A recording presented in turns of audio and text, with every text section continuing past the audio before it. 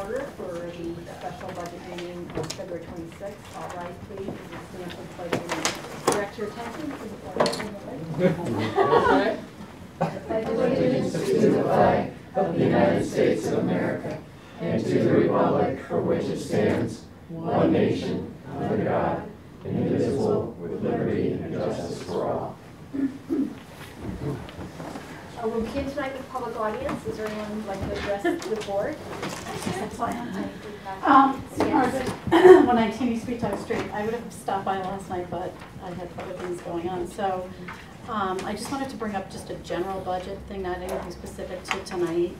But I thought that perhaps because of the tight budget year and perhaps we'll be losing motor vehicle taxes, it might be a year to maybe create a really interesting thing for the staff to do, to come up with, say, like 6 new budget initiatives, not all large, maybe 3 large ones and 3 that aren't. And maybe if you did some type of reward for it, who has the best ideas or whatever for the different, you know, for a different revenue stream. So I just think you could probably find ways to increase revenue that way. And I know it's extra work for them, but it'd be great for them to be able to, you know, maybe really be able to put on their thinking caps and come up with some new things to be doing. So that's what I wanted to say. I'm leaving now. Good suggestion. Thank you very much. Thank you. Anyone else? We'll move right into our budget workshops now. Tonight our topics are public works, engineering, water pollution control, capital improvement, and capital non-recurring. So we'll focus on those pieces of the budget tonight. And Rich is going to start actually with the capital improvement, capital non-recurring, walk us through that, and engineering, and then Jim Clifton will take over water pollution control, and Tom Roy is here and he'll review public works. And so Rich, thank you for being here. And, go ahead. Okay, good evening everyone. Seems we just saw each other short hours ago here. As Mary mentioned, I'm going to present the capital program first and then the CNR. Staff, all the managers and directors did a really good job looking out over a 6-year period. And capital improvement programs are always somewhat challenging. You can come up with the first year or two, but getting out there in the 6th year is a challenge. Everybody worked very hard to do that. And those are all summarized on the 2 sheets in your booklet. We also have identified, as we did last year, a number of grants and offsets and other funding. So I'll give you the grand total for both the town projects and the school district projects, and then deducts out the grants and other funding. There are some programs that we put in here mainly because they do need approvals, but the funding will never, in fact, come from any direct town general funds or bonds. They'll come from sewer use funds, things of that nature. But we do have to get them into the program. Unless you would like to, it's my intent just to go through this year's element. If we took all of these projects, we'd be here for quite a while. But if you do have some specific questions on future projects, I'd be glad to answer those. The first project for FY14 is emergency generator improvements, and this particular project is actually a completion of funding from what we started last year. If you'll recall, with the concerns we had on using money from reserves for Storm Alfred, the Halloween storm, we did agree that we would reduce our funding needs for that generator improvement project until such time that the FEMA monies returned to us. So the intent would actually be to take this out of general fund reserves. Specifically, there's 4 facilities that are going to be looked at. First and foremost, our emergency shelter at the high school, which involves examining and redirecting some of the circuits so that our emergency generator at that facility runs precisely what we need. Secondly, we'll be looking at our emergency operations center, dispatch center, and interestingly enough, that is in the town hall, as you know, but we actually need some type of backup capabilities for the generators. Of all the years that we've run generator services, generally it's always been 2, 3, 4 days. We've never actually had to leave one of those generators up and running for 10 to 12 days. And of course what we learned, which I guess if we thought about it, we ought to know, they have to come down for service. So what we'll be looking at is either a smaller backup generator for those specific critical circuits and heat, or we would look at a way to put a mobile connection in so we could actually roll in a portable unit and fire up the important circuits and communication items until such time as we service our main generator. We'd be looking at the same thing at Eno Memorial and the library. Those would be hookups for specific circuits to heat up the building so we wouldn't have any freeze-up problems. And then finally at Terriffill School, we're examining the possibility of developing an emergency shelter at that facility. So that would involve a study to see how we could accommodate bathroom showers, as well as the generator and necessary switching and circuits. And interestingly enough, we did apply for a grant, and the grant has been accepted. Now there's another step in there to qualify. It's an $80,000 grant, and the FEMA people are up today, and I must thank, there's a lot, you all see me talking, but there's a whole bunch of backup staff, the other directors and managers that tell me the right words to put in these reports, so they did a good job. For the record, he has the Midas touch. I'll let that go on his stage. Just a quick question on that. With that grant, congratulations to you and all our staff for putting this together, because that's phenomenal. The turnaround time, I think, was a week to put that grant together, so we didn't have a lot of time. Would that offset that line item, or would we be able to get more? Probably what we would be able to do is get more. Yeah. That would be so we'd be able to do more. So we would leave this line item and yes. just do more exactly. than we had planned. Because what it might turn out to do after we do the studies is easier to bring a generator in to do the whole building. Especially our older buildings where we've mixed and matched circuits, to separate that stuff out to serve power only to the critical areas is very difficult. So that's something, we're not going to know that until we finish our study. So that would be additional money. The second project for FY14 is our center area charrette infrastructure program. These improvements would all implement for certain phases of the work that were identified in the Simsbury Center area charrette study. It would include primarily improved lighting, landscaping, sidewalk reconstruction, and parking improvements. We actually have some companion grants that are pending, both at the state level and the federal level, which could provide up to $500,000. If we do get those grants, a good share of that money would go towards a parking deck behind Eno Memorial, which would serve both the businesses as well as a senior community center at that location, if you so choose that site. But this is a very exciting grant. It would really allow us to start doing a lot of things that have been identified in our center area. And this would be a companion work to finish up what we previously started with our streetscapes. I know in one of the, in your description summary, you mentioned underground utilities, and I have received lots of inquiries from residents about whether we looked at the possibility of doing that, what the cost would be to the town, and what the potential savings from lack of power outages would be. How much of that is contemplated in this amount? We have looked at that whole picture at one point. And to do the whole center of town would be an unbelievable number, anywhere from $6 to $10 million.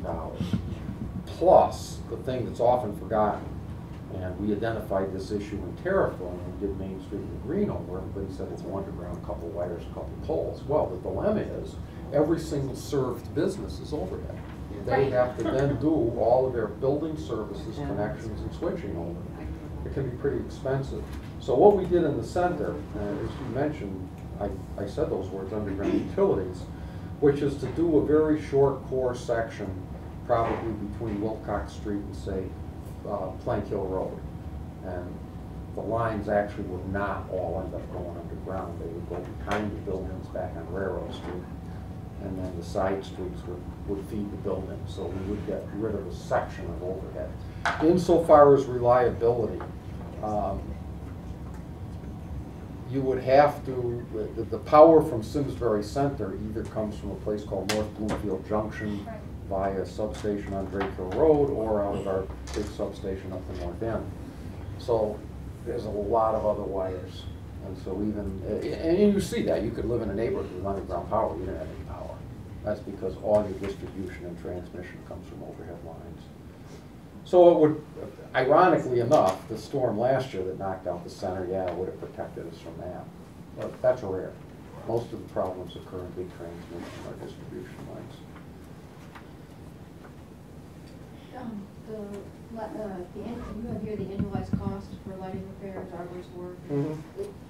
Is that per every year? No, that's an annualized cost over, say, a 20-year period, taking into account surfacing, walk repairs. But if you want to set a sinking fund up, that would work well. But no, that wouldn't. In the initial years, that would probably the first 8, 9, 10 years, there'd be no.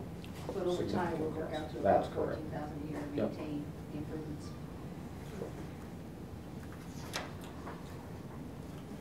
If you could go into a little bit more detail about the question actually Sean asked last night, which is the difference year to year where this particular line item has bumped up a little bit. The main reason is that parking deck. Yeah, if you remember the old number, I think it was down around 1.1, and so we've added in the parking deck. Does the senior center study though have that much money to do it against parking? Because it didn't seem to be that much either. The parking deck does identify that. Yes.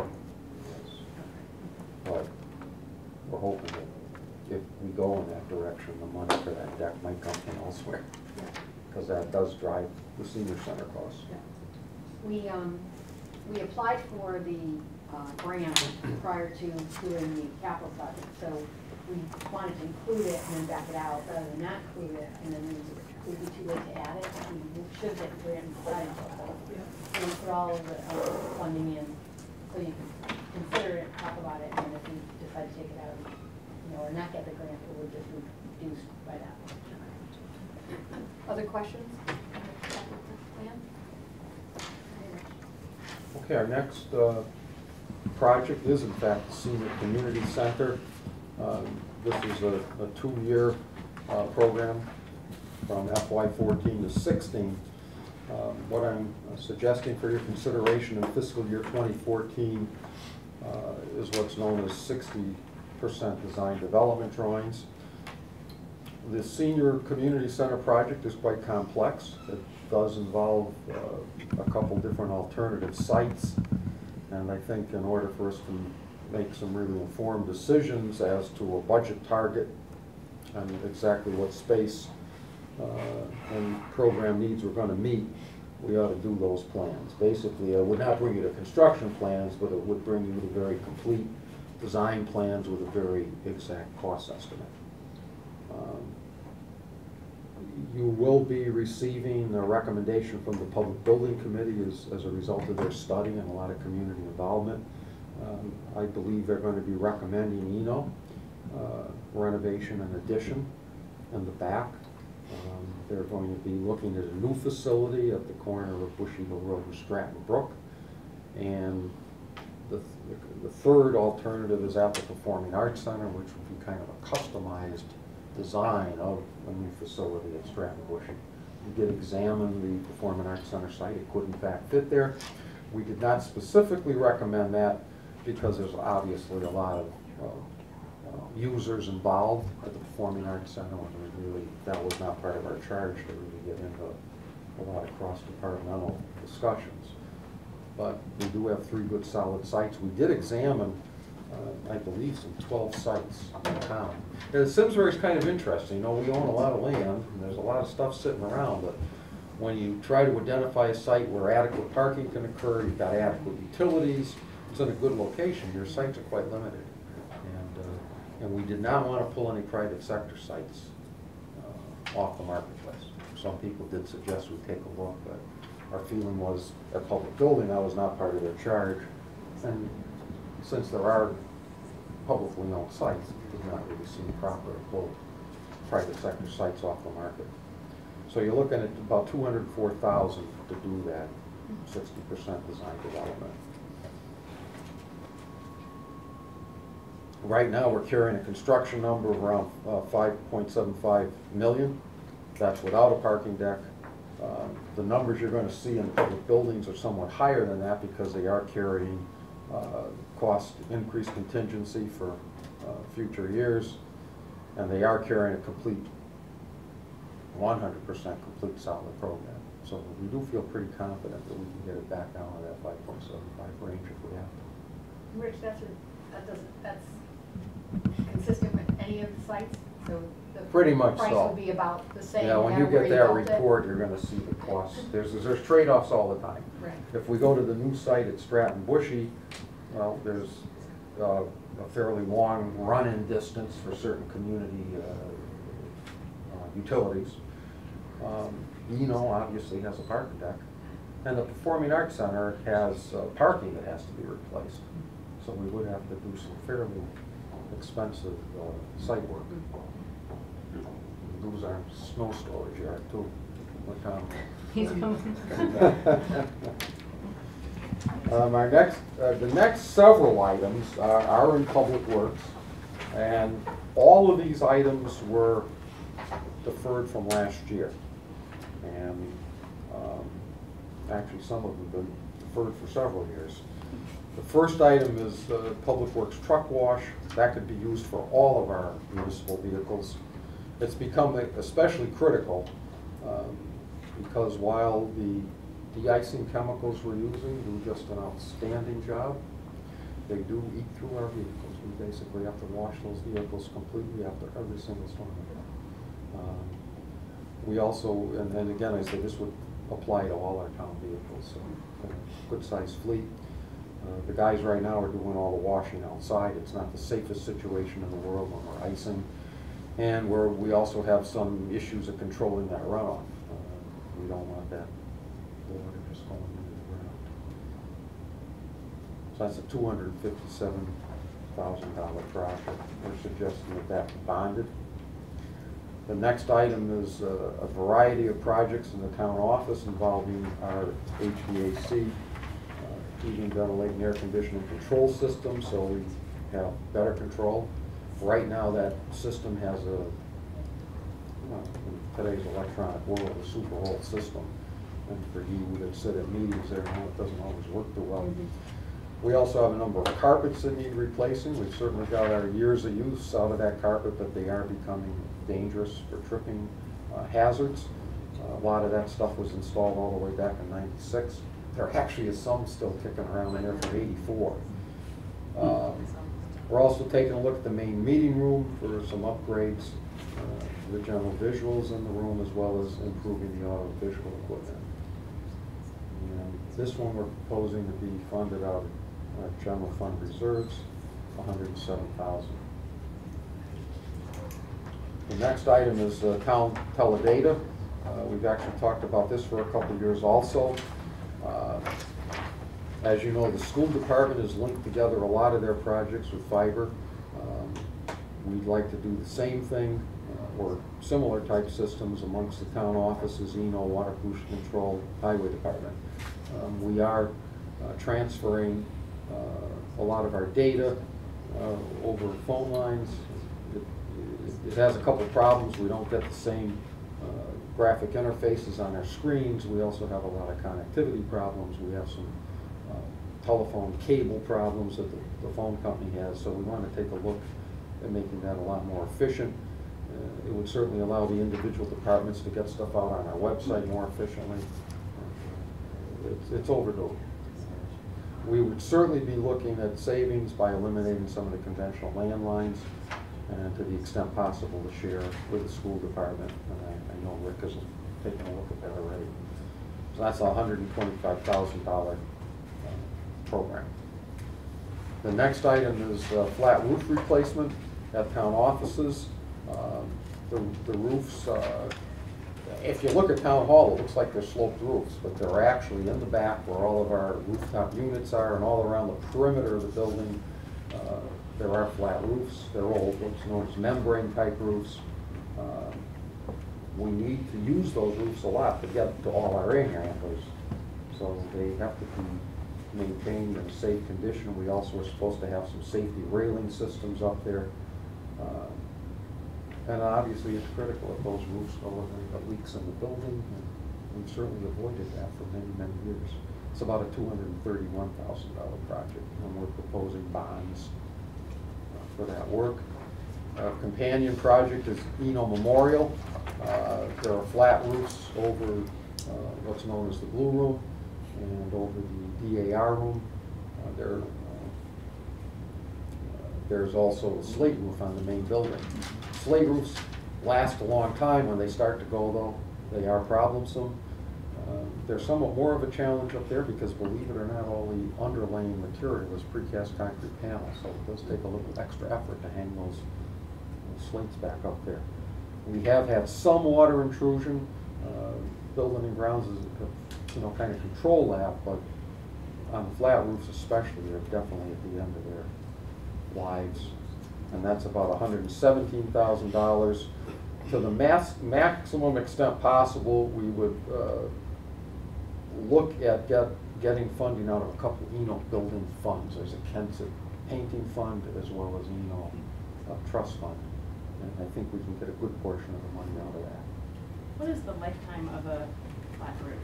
Depending on exactly what system you use, you can get anywhere from 20 to 30 years. And how old are these? Those flat roofs, I've been here a long time and I can't remember. The slate roofs, they've had some very minor repairs over the years, but I mean, they've been remarkable. So they certainly don't owe us anything. We've been pushing the flat roof since my first budget cycle here. We've been looking to get those done. Yeah, they had to be put in, I'm thinking, late 1980s. I just been follow up on that. As we're sitting here talking about useful life, where this is, and we were also talking about the senior center. I mean, if the determination is that's the direction that we go in with this, is there any ability to kind of maybe squeak out 2 more years on these things and kind of combined something like that? So you see some of these repairs almost be irrelevant. These repairs really stand by themselves. That's a very good question and a good point if we thought we were going to be disturbing those areas, but these are pretty much standalone areas. We would not be going back to them. And due to the size of the roofs, there would not be any particular savings either. I think plan called for reading those roofs lines along and building out the back. That's correct. Right, so the roofs that needs to address would be the portions that would. Yeah, that's the roof over the DAR room as well as the roof over the Blue Room. Those are all part of the historic fabric of the building, both on the facade and interior, so we would not expect to be modifying those 2 rooms. We've already seen it here inside. Last project? Our last town project is the Farmington River Stream Bank Stabilization. If you had any detailed questions, Jim Clifton can speak to that, but this section of the river bank, as what happens on any river bank on the outside of a curve, is eventually the river wants to move over. Unfortunately, we have a 30-inch reinforced concrete sewer collector pipe in there. We really don't want that to end up in the river, nor do we want the river coming into our sewer pipe. So this is a critical project, and it would be paid for out of the sewer use fund. It's been programmed for several years. We're working on the design of it right now and the permitting. Is there funds available for grants? Is there any state funding? That's that kind of work. Yeah, that's what I thought. Not aware of anything that would offset it. We have programmed this into our use fund money. So. And the last project for this year is the Board of Ed project, which is a boiler replacement at the Squadron Line School. It's a replacing, I guess, one of the original boilers, 1968 oil-fired boilers. You see in that picture, if you have your detail sheets there, those boilers are, each one of them is about the size of this room. They're real old-school boilers. They've been maintained well, but they're way obsolete, and they will start to have problems with the failures on the tubing and so forth. We are planning to put in a what's known as a condensing gas boiler. There should be a considerable energy rebate return on that, and they're very high efficient boilers. We installed those in our Henry James facility last year, and we just had excellent luck with that facility. And that's about $850,000. That would be bond funds. There are no state school funds available for that type of improvement.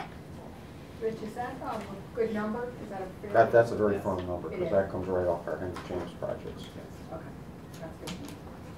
Any questions on the capital plan for the first 2014 fiscal year? I just have one question for Mary Ann. I know that there's been a lot of talk of school safety since Newtown and the Henry James project for $9 million. I know does not fit in our planning right now, but it does have a significant security component by the Newtown office to the doors for visual sightline. I was wondering what, and I understand that it doesn't fit within the budget, but what would that be if we put it in For what year? for next year or? The years In before. the future, the 15, yes. Yeah. What happens is, and I left them in my office, I have a cash analysis that I did for the Board of Finance a couple of months ago that shows the cash flows on the old plan, not the new plan, but I do have, the Henry James project is in. What would happen in year one when we would do some very basic borrowing, because we're eligible for state bond funds. It takes a year for us. We have to put the project, authorize the project in year one, and year two is to authorize it. And what it is that we would borrow in increments until we finally complete the project in probably 2 to 3 years. The final borrowing will probably be after the project is complete, but we would borrow like a portion in the first year for design stuff that they would be doing. And year two, when the construction piece starts going in, we would start putting money into the account for borrowing. And it would be, working that project in, but, out in the out years, I'm looking, there's even bigger projects coming down the line that weren't in the cash flow that after tomorrow we'll discuss. But right now, those projects that were in last year went through, we processed them through, we did an analysis of how we could fit those projects in. No project's going to be able to be bonded fully. The bond sale that's going on tomorrow is for older projects. We have the Simsbury Farms project that we're selling bonds on. We're selling bonds on the Latimer Lane roof, which was from May 2010. And the West Street Greenway, Owensbrook, we're only selling a portion of those bonds. We're not selling the whole bond on that issue tomorrow. So we just work on what we can fit into our debt schedule at 7%, what makes logical sense. Our bond council says 1.85 next year for borrowing, so we could borrow. It's just getting us through 2015 is where we need to go, because with the advanced refunding, once that kicks in, our interest rates drop considerably. We've seen some savings originally in 2014, we'll see savings in 2015, because the advanced borrowing is paying parts of the interest cost for us, when we're paying on those bonds also. But it's a win situation in this situation. So by 2018, with this borrowing, by 2018, we'll be pretty much, there's not much out there for the town. We'll have a rapid decline in debt service starting in 2016. So we can add new debt, and that's what our financial advisor has told us. In the out years, like in 17, I could borrow $11 million, but I'm being conservative and I'm only borrowing under 10 because I said, let's keep us tax exempt for issuing purposes. I can give you guys my cash flow analysis for that Thursday. This one? Not on this one, but on the one that I just did with the Board of Finance. This is not the cash flow analysis, This is right. No, but could we see it on this?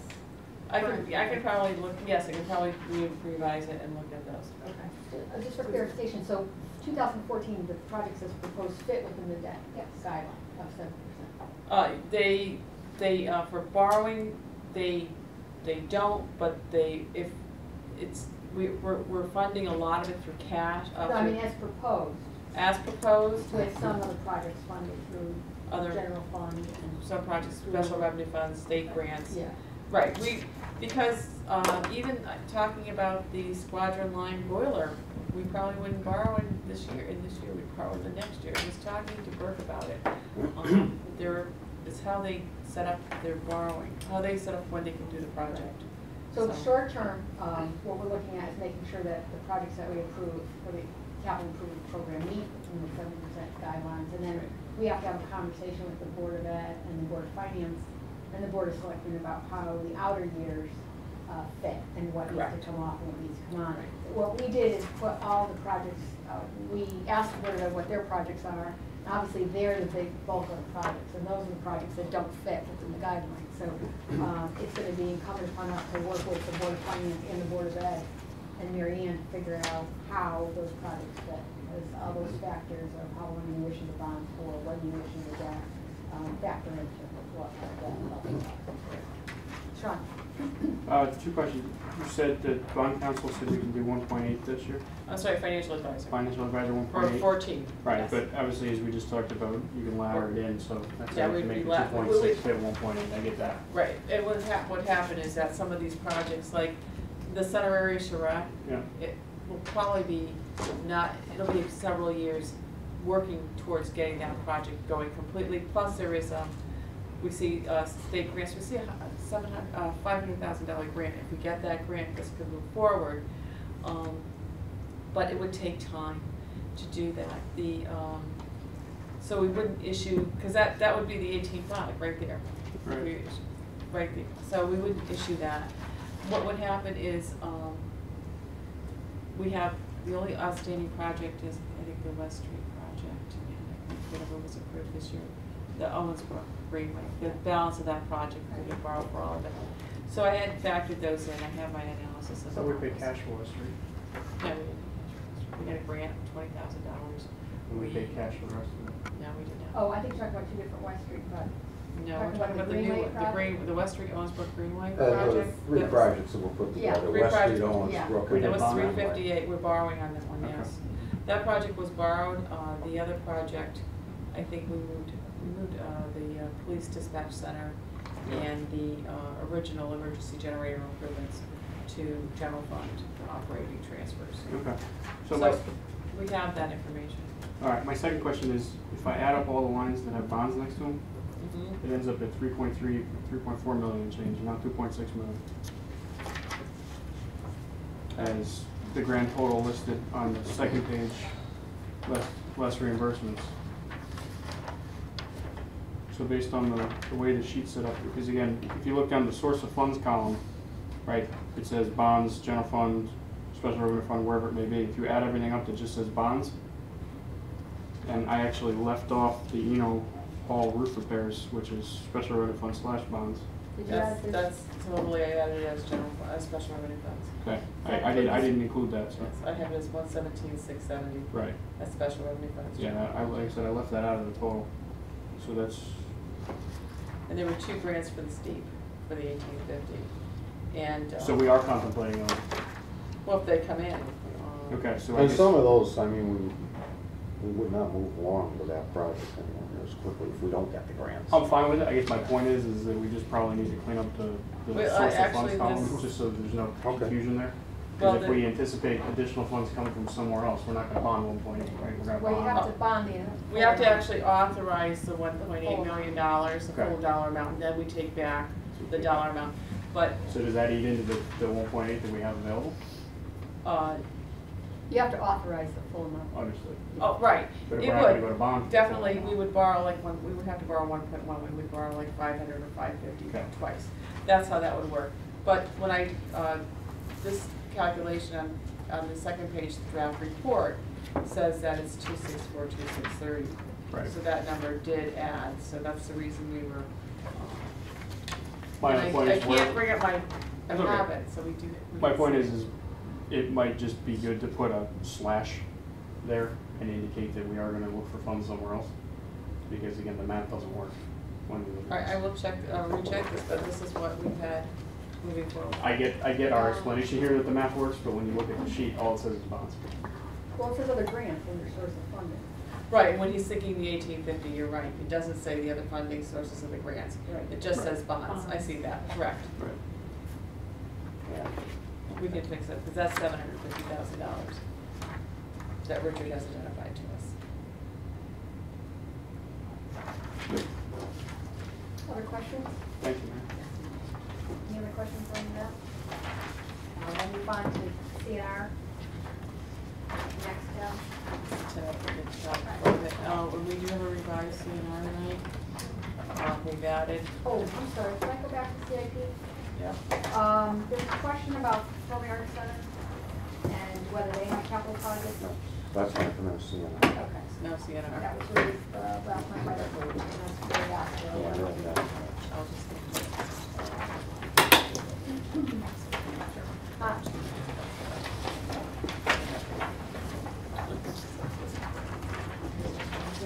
Just one page, yeah. It's the revised CNR that we had to do at 5 o'clock this evening, so.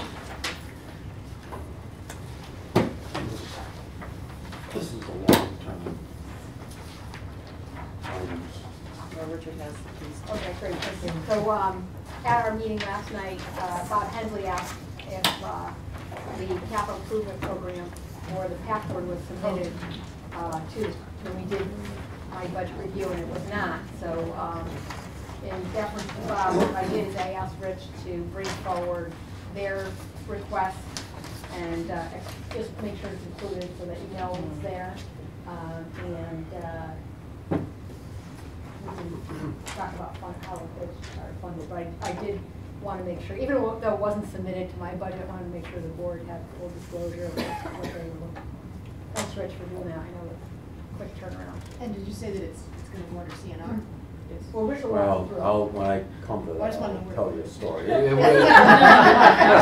It would be in It's just a CNR. file. It is CNR. I wouldn't question And I it, wouldn't but it would be. It's actually on your CNR sheet. You'll see when Rich goes through it. It's already on Yeah. Yeah, I put it on there. That's the only difference. That's the only difference, The yeah. What, last one night? that was in your thing and this one, is that one line item. So, just with full disclosure, you'll know that's the only difference. We have Faith Hill coming this year, so that'll pay off all of us. So you just signed her then. Where's Sean? You can tweet it. I'll do it. Oh, boy. I'll have him, what's the first selectman's number again? Call tomorrow for tickets. That would probably be Faith Hill suing us. Yeah. I'll take that off. Okay, I'll do the same thing as I did on capital, although the summary sheet you have is all for the fiscal year 2014 projects. Some, as you see in the Performing Arts Center, they actually have a long-range program, but we have not included that here. The first item you have is upgrade town software, the MS Office Suite. Right now, the IT department has been really economically holding together quite the collection of different versions of Microsoft Office. And they've done a good job, but dummies like me need a lot of help to make things work when a Word document comes and my software don't open it. But, so anyway, the purpose of this is to unify all that in a new platform, build in a lot of the newer features that the new software has, and just unify everything across all offices so everybody can transfer all documents to all departments and open them up, as well as sharing printing functions. The second item is AFIS. Who knows what AFS is? I learned what that is. It's Automated Fingerprint Identification System. We're proposing 2 of those here. One of them goes in the lobby, and that's specifically for identification purposes for Board of Ed. A number of things that are done in the town clerk's office and probate, such as adoption, securities, and so forth, pistol permits. Mainly it's a public function. The second machine goes in the booking room, and that's primarily for arrests and other criminal functions. The reason this has to be done is the machines are quite old. It's very difficult to get parts, and moreover, the state and federal government does mandate that we bring these systems up to current capabilities and compatibility with their systems. But we've gotten good lives out of these machines that are anywhere from 5 to 7 years old.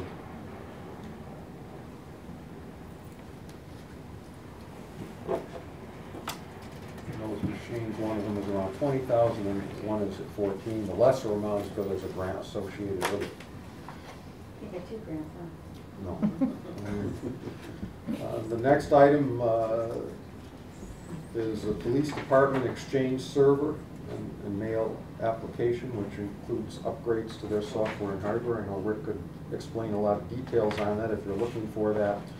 But essentially, with storage requirements for various records, emails, telephone conversations, and so forth that are recorded, we do need more storage. Basically, the demands of the work we're processing requires it. There will also be redundancy functions to make sure there's automated backup, as well as simplified operations and monitoring for the IT department. But that's a very critical item for our public safety operations. Our next item, again in the police station, is for our animal control officer. Right now they have a 2003 Ford Ranger truck with nearly 120,000 miles on it. It's a critical piece of equipment for our animal control officer, as well as being used for moving around our automatic message boards, training programs, and educational presentations that our officer does. The old truck is pretty old, pretty bad shape. It's, you know, by today's standard, it's way under weight. But the maintenance last year cost more than the value of the truck. So we're proposing that be upgraded to a Ford F-150, and I think it's a good investment. The next item is a highway 1-ton utility truck. That will actually be paid for, as you see, it's listed as an item, but it's not listed under general fund. That will actually be paid for out of our equipment fund. That's a very important truck for moving equipment around. It also can be equipped with a plow. It's a smaller type truck, but it has enough power to move back snowbanks to do cul-de-sacs, of which we have plenty. The next item is a mainline truck, 46,000 gross vehicle weight truck. It's replacing one of the town's existing frontline trucks. This particular truck will be 13 years old this summer. We are proposing this year that it be funded out of the equipment fund. This is more or less in recognition of the tight funding in the CNR, but I will caution you, and I know Tom will too, that someday this does have to go back into our general fund. It's something that occurs every year. There are some other obligations you have in your general fund this year, so it makes sense to take it out of that equipment fund. And we can afford to do it once, but we definitely cannot take a truck a year out of that equipment fund. How much is in the equipment fund? How much is in there right now? 525,000.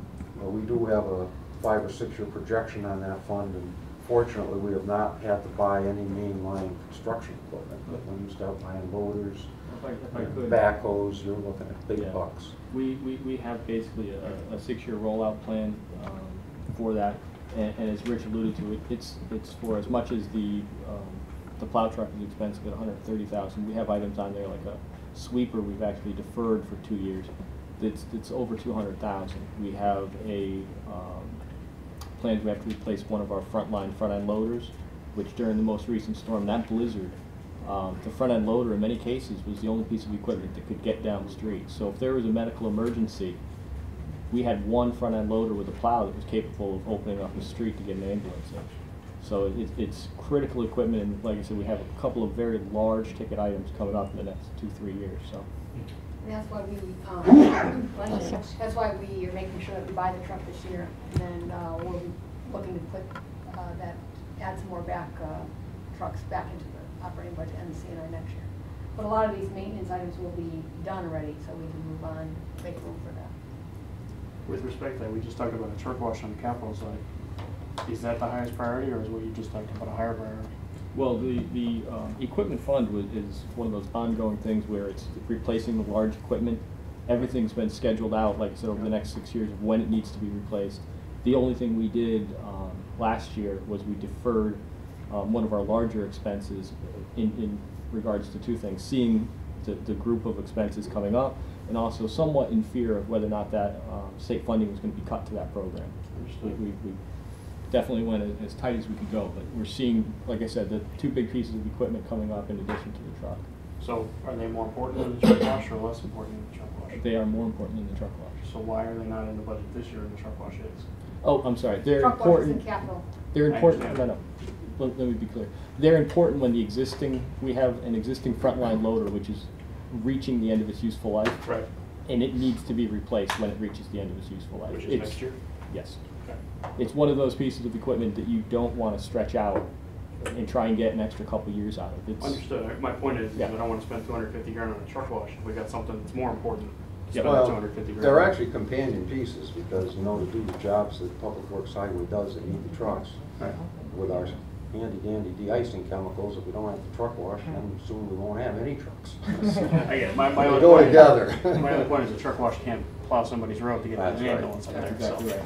if you're telling me we got an ambulance issue to get there, that sounds like it's more important to me. If you're telling me we don't, then I think we're okay. I think we're trying to anticipate, this year the governor's budget increases some of our county road funding and local funding, but we know the instability of state budgets. So I think what you're hearing is Tom is okay with the proposal this year, but we're hedging our bets that the state funding won't exist going forward. So we're just something everybody should know. We're fine this year, but if the state cuts back the town aid road funds, then all of the expenditures that we have traditionally historically bought through that fund will then come back to the general. So it's just a caution. And I just got one more. How does the money get in the equipment fund?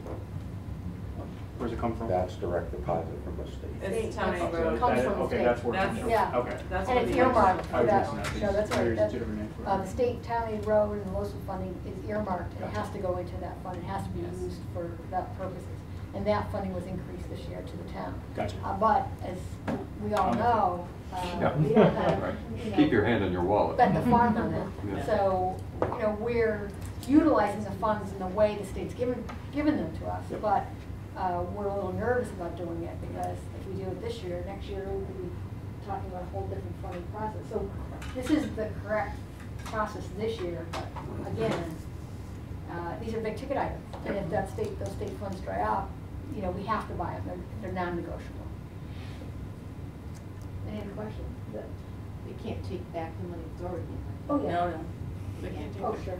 Oh, what there. they So that Sure about 500 that's in there No, now. Oh, no, No. well, they can't take back the money that we've already cashed the check, but they could promise us the money and not send us the check. Oh, yeah, The check's in the mail. I was about to go shopping. Well, and Buy it actually, quick. we will get those funds, and they come to electronic, the state has gone to electronic transfer, so they actually. We'll get come to them our for account. this fiscal year, but. We've for already next gotten our right, share this but year. for What next we've got fiscal in year, there now is ours. Oh, yes, it's already, Yes. yes, we have the And money. that's why, we really should use the money that's there for that purpose. But again, going forward, you may see this item next year funded through the general fund, because that fund won't exist. That's all I'm saying. The road aid fund has been a pretty erratic fund. It's been stable for about It's been 3 stable years. for Yeah. a long time. In the past, it's jumped around. The other thing that they sometimes do is they don't really take it away, but they don't release the money. So, of course, it's a bit of a problem. The next item is an asphalt hot box. This is a portable trailer mounted asphalt recycler. Tom certainly has a lot of details on it, but what it allows us to do, rather than grinding up our old asphalt from roadways and curbs and reusing it as base, this actually reheats it and allows us to use it as an effective patch material. Rich, did you go back to, I'm sorry, community farm boiler? Which we don't have any paperwork The community farm boiler for 10,000? on. Just don't take one for it. Well, that Oh, one, oh, here it is. No, that's- No, I don't have it. All right, community farms, actually it includes boiler as well as the related electrical systems to run that boiler. The community farm up on Wolcott Road has a very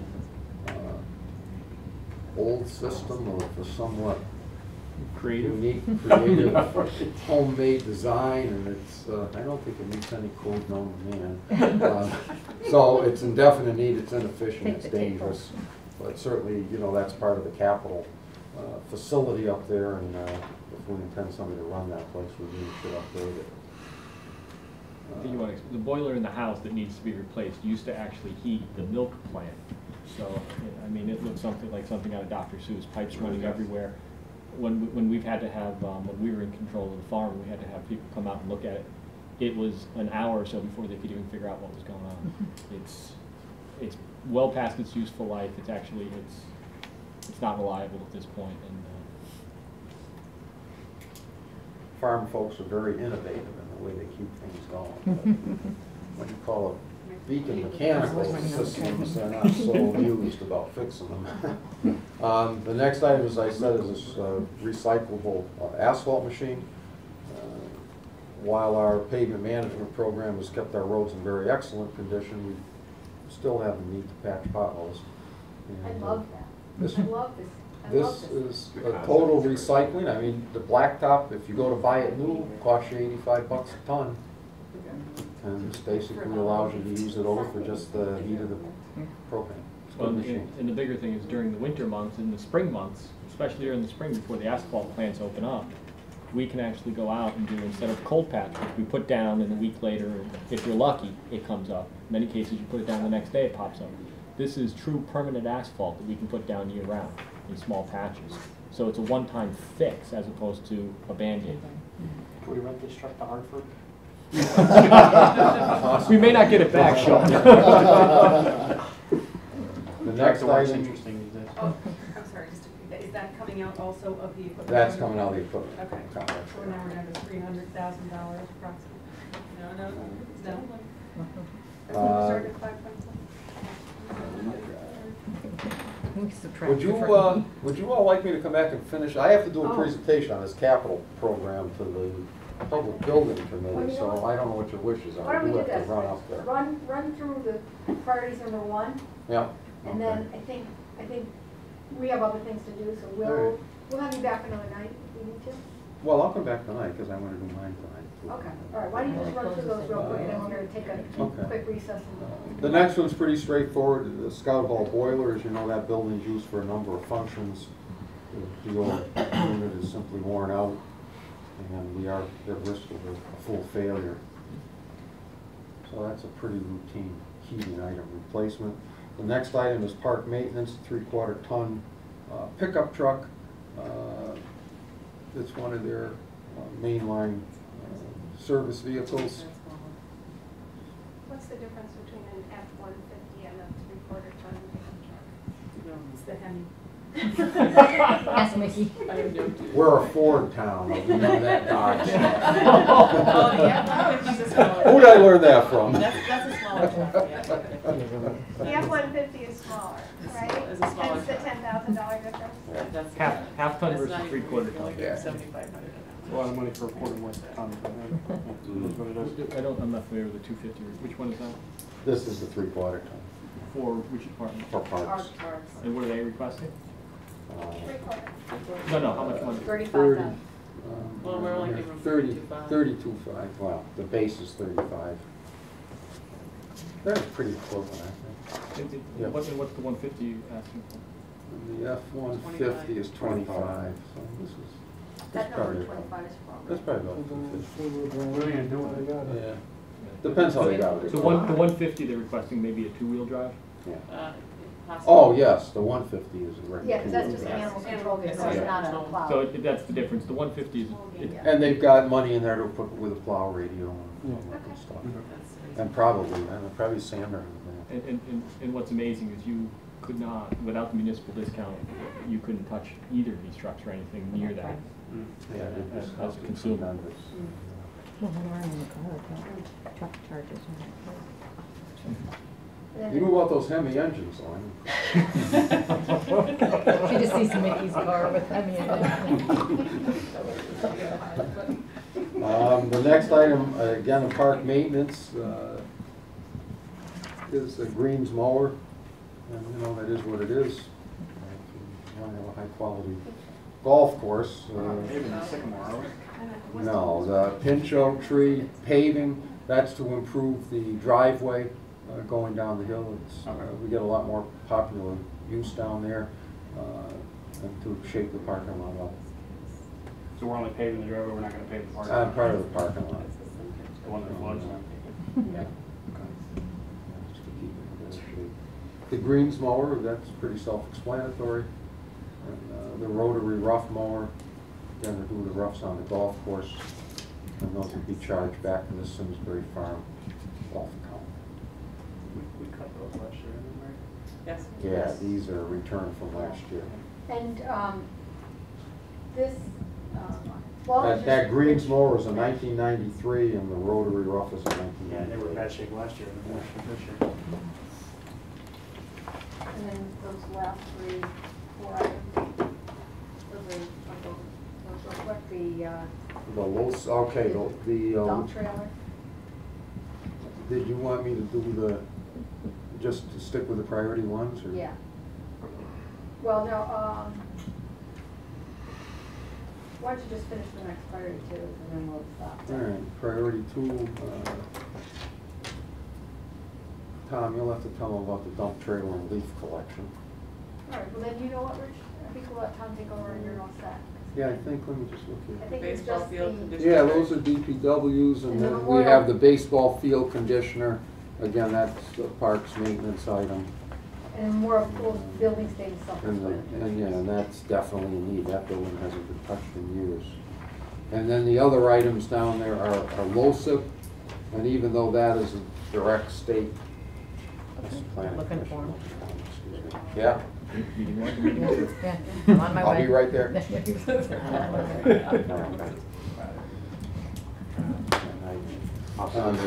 The LoSiP, even though, as Mary Ann mentioned, is electronic transfer, that particular program does require some line item authorization that I can demonstrate that it was approved, and that's the reason it's here. Yep. It's mainly an approval function. This year, there is a, this year, there is an increase in our LoSiP funding, so we're going to be keeping the pavement management portion the same as last year at $157,360, and then we're going to be doing the clubhouse carpeting, again, which is kind of a dire need of replacement. It gets a lot of use. The other item you see in there is an architectural study for the Performing Arts Center. We also have a grant in to do that work. We have not actually funded that because we're not sure if and when we're going to get that grant. So we have to come and revisit you during the year if the grant develops. That's a matching grant too, it's That's 50/50. correct.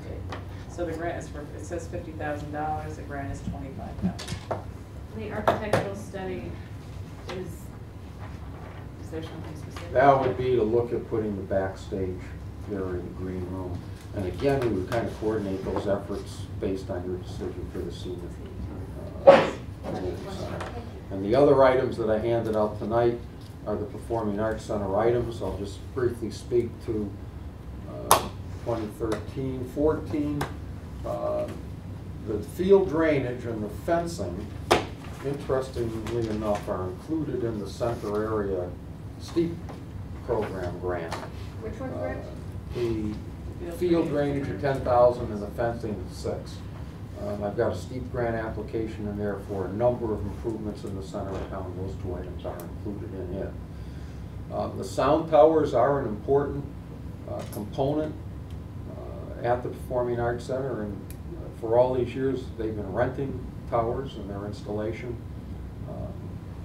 I think looking forward, it probably makes sense to put a permanent facility down there. It would make the Performing Arts Center more attractive because users would have to rent those towers.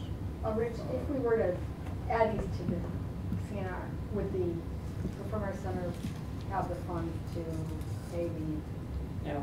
I do not feel confident, based on talking to Mary Ann, at this point, until they get their nonprofit corporate fundraising going, they don't have enough money in their funds. So if we were to include it, it would have to be charged back to the general fund. Okay, thank you. Okay, I will return later if you have more questions. Thank you. Do you need the sheets down, or? Good shape. Yeah, we'll leave them out. All right. We can see. Any questions on the CNR? Just, Sean and Alicia? so this 368 is the number that we've traditionally gone with, right? So you were like 365, 369, It's actually whatever. higher. changed. It was, what was given to us, a higher number was given to us. This number was given to us by the Board of So Finance. this is the higher. Yes. Okay. Yeah, this is, All right. we were directed by the Board of Finance to increase that number by $50,000. Right, we did, it's, it's the portable radios by the police department, that's why. It's for 49,505 and the 368,241. We come in at 83,548 with $9,900 from the subtotal from the police, it's a police revolving fund that we can take the radios from for $9,900 a year. I talked to the chief about it, and we had a discussion that there was sufficient funds to cover that on a yearly basis. So the number of 83,548 is the number that the For all the Board of funds. Finance has authorized us. Mm-hmm. What we did, So that's the number they've authorized us, so we actually have 50 grand more? no, Yeah, they said 100,000, we had to split it with the Board of Ed. right, So we did. 100,000 from what? 100,000 more to the CNR. Understood. What was the original number? What was last year's number? for CNR? We had 367, 810 last year. Okay, so we do have 50 grand more. Yes. So this doesn't reflect 50 grand more. Right, in the general fund, we're at 73,648, and the 9,900 for the police department. Correct. So that gives us, yes, because last year the Parks and Rec, the Simsbury Farms was included in our number also, because last year was $73,000 also. Understood. So if you're telling me that the 50 grand is coming out of a different fund, not the general fund, that doesn't, does that count against the CNR? Oh, yeah. Yeah. It does. Yeah. That was the reason we did that. It's all counting to the same fund. Okay. So this, we can't add any more to the CNR. Okay. We can move things, you know, I mean. Just make sure, you just know, want to understand. We could feel just free purchase to- things outright enough. and. I mean, the Board of Selectmen has the authority to Yep. change or to add or subtract, but we can't, the bottom line is the bottom line. Right, and then my only other thing, and just from a presentation purpose, where we're paying for the trucks out of the equipment fund, don't we need to note that under other FS? We As we could, go down on I this? didn't Because it put looks them like in we're not because doing- they're not, It looks like we're not doing them. it does look like we're not doing them, and we didn't put them in because it is the town and road I account. just don't want anybody to say, no, you We didn't didn't, get the trucks. you didn't do Yeah. it. Well, No, that's our good. intent- We could We revise can add that for you. to our- on the- Under on other those- funds. on those Yeah, lines. not trying to cloud But it. it's, but we wanted, Rather than we're not. actually gonna show it under the capital, underneath the capital non-recurring, because we don't really wanna show it, in the capital non-recurring, because then it inflates our numbers, because we're actually doing the total dollar value. Absolutely, no, I understand it, I agree that it should be here, I just think, Okay. so that no one, or when we all Well, the forget question we did is, here. do we want to take it off? Because if we put Town and Road, we have to put all the Town and Road equipment sales on there. And that's, And that's just a question. We could show that in a separate we could show it sheet, as a but separate. we Whatever- should just I mean, take it whatever out. we We could, we just Yeah. won't show it Yeah. separately. We will. We probably could just take it off because it is being funded. We were just showing because we weren't funding these Oh, there you items. go. These, and what I wanted to show the board was all the requests that came in. Mhm. So we didn't want to hide the requests that Yeah. came in. No, I like the because, presentation, I appreciate that. Because then the board knows what we're buying, Mhm. and where we're buying it from, so hopefully. I assume at some point we'll be talking to Jerry Toner. Yes. Can we ask him why we're gonna spend 60 grand on a baseball field next year? 20. It's the town office building efficiency upgrade improvements is the 60. Oh, my mistake, thank you. Well, why we're gonna spend 20 grand on it? Why we're gonna spend 80 I grand? guess it's because the fields It's more than haven't $1, been so I wanna ask. done. I don't know exactly what this Well, when condition it was. survived Why my is it pen, lower? it was explained to me that it was to aerate to aerate the baseball field. Yes. Which, Okay. according to field maintenance people, needs to be done to keep the fields in good condition. I don't know, I don't play baseball, but. I wasn't very good when I did, so I'm not sure. Maybe we didn't aerate the fields, and I don't know. That might have been what I was on. That was what it- Actually, now you got all the time. One of the things we should think about with the fields policy, the money that's coming in that general fund, that might be a nice place for that to be bought out of. Could be. I think didn't we specifically write in that though, that we weren't gonna use that money for capital items? For the one we adopted last night? Last night, yeah. I think it said, It just said, I they said don't- what's not I included. don't think so, Sean. I don't think there's anything in that. It said what's not included, I think. What's it not Oh, was. what's not included? Oh, yeah. Yeah, there was a We didn't page. include, we didn't include purchasing out of that fund, but if there's additional money left in that fund, then it could, we're just not charging the youth organizations. I got it. Yeah. Lisa? And just a quick question on sort of methodology. I want to thank the staff for their work, and I know that they prioritize, but I think it would be helpful for the public to know how you prioritize. Do we do a number system? Do we look at emergency first, maintenance? How do you determine the priorities, and how do staff rank items? So just to answer that, obviously, in order for the Board of Selectmen to determine this priority, we ask our staff to self-rank. And so I think what you're seeing is that this is what they self-rank. So that comes directly from staff, not from No, I us. just wonder what criteria, like, do they use, well, obviously we have to put emergency stuff first. That should be Well, the that's top priority. And I think what we directed them is things that you'd like to have, that you don't have to have, and two, and then three would be things that, you know, obviously, It's a 1 to 5 scale, and I know Right. the first year it was 1, 2. everybody. They wanted everything this year, and so they're getting the hang of it that you might not get it this year, but as long as you put it in front of us, we could get it in another year. So the police department ranked some signs this year, radar signs. They ranked them as a 5. They didn't need them this year. That's what they told us. They would be nice to have them, but if we could fund them all, we would do that. But we had higher priorities. I know that when I was talking to the chief, the animal control officer, that truck's been on there for a couple of years in a row, and I'm looking at the expenses, and after 7 months, he's already blown his budget for vehicle maintenance. That has had some serious issues, that truck. It's limping through this year. They do need a new animal control officer truck, and that's one of his high priorities because he has to pick up the animals. So it's essential services. It is. We're Yes. saying emergency essential service. Right. And then factors into the age of the vehicle. The The other equipment. thing this does is it helps us get the items on the table. So what we do after we see the rankings, even if something's not top priority, we may identify grants that come down the pike. We may identify regional cooperative joint purchasing. You know, there's a lot of times that these grants have quick turnaround time, and if we already have it on the capital plan, even though we haven't funded it, we're aware of it, and we can explore other options. Thank you. Yep, sorry. so except for the trucks that we already talked about, everything else that doesn't have a funding source listed is not something we're considering this year? Yes, we're not considering that. So the tobacco ship reservation, Yeah, no. general parks, maintenance building, all those items, we're not considering this year at this point. Correct. They don't fit into the plan this year. All right, and then, Mary, while I do like your suggestion of looking at that fund, I think in the policy, what we're gonna send out to folks specifically states we aren't gonna use that money for. Right, capital. right, no, we're not. We're not charging the youth organizations for capital improvements. Okay, However, if that fund does have, there may be offsets because they're gonna be funding the maintenance. We may have money left in our budget that we used to spend. from somewhere My point else, so was, it's not gonna come yeah, out, it's not gonna that's come out of right. that fund, but Not it gonna comes be from this fund, somewhere but else. there may be, Yeah. you know, our Yeah. example. And That makes sense, I just wanna make Yeah, sure we're on the no, same page. no, with no, that, thank you. because obviously So that's a big before we thing. leave the CNR, is there any, other than the item for the baseball field conditioner that we need more information on, any other items? Tell Jerry I'm sorry. In jeopardy? That's Well, you know, you could always give Tom more money. So that might work. Going once. I'm looking. I'm quick, but not that quick.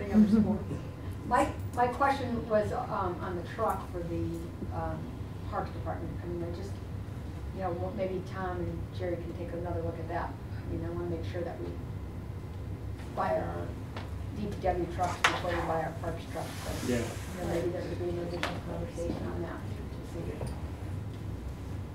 Yeah, I mean, and based on Jerry, I mean, Jerry's talked about those mowers for a couple of years now.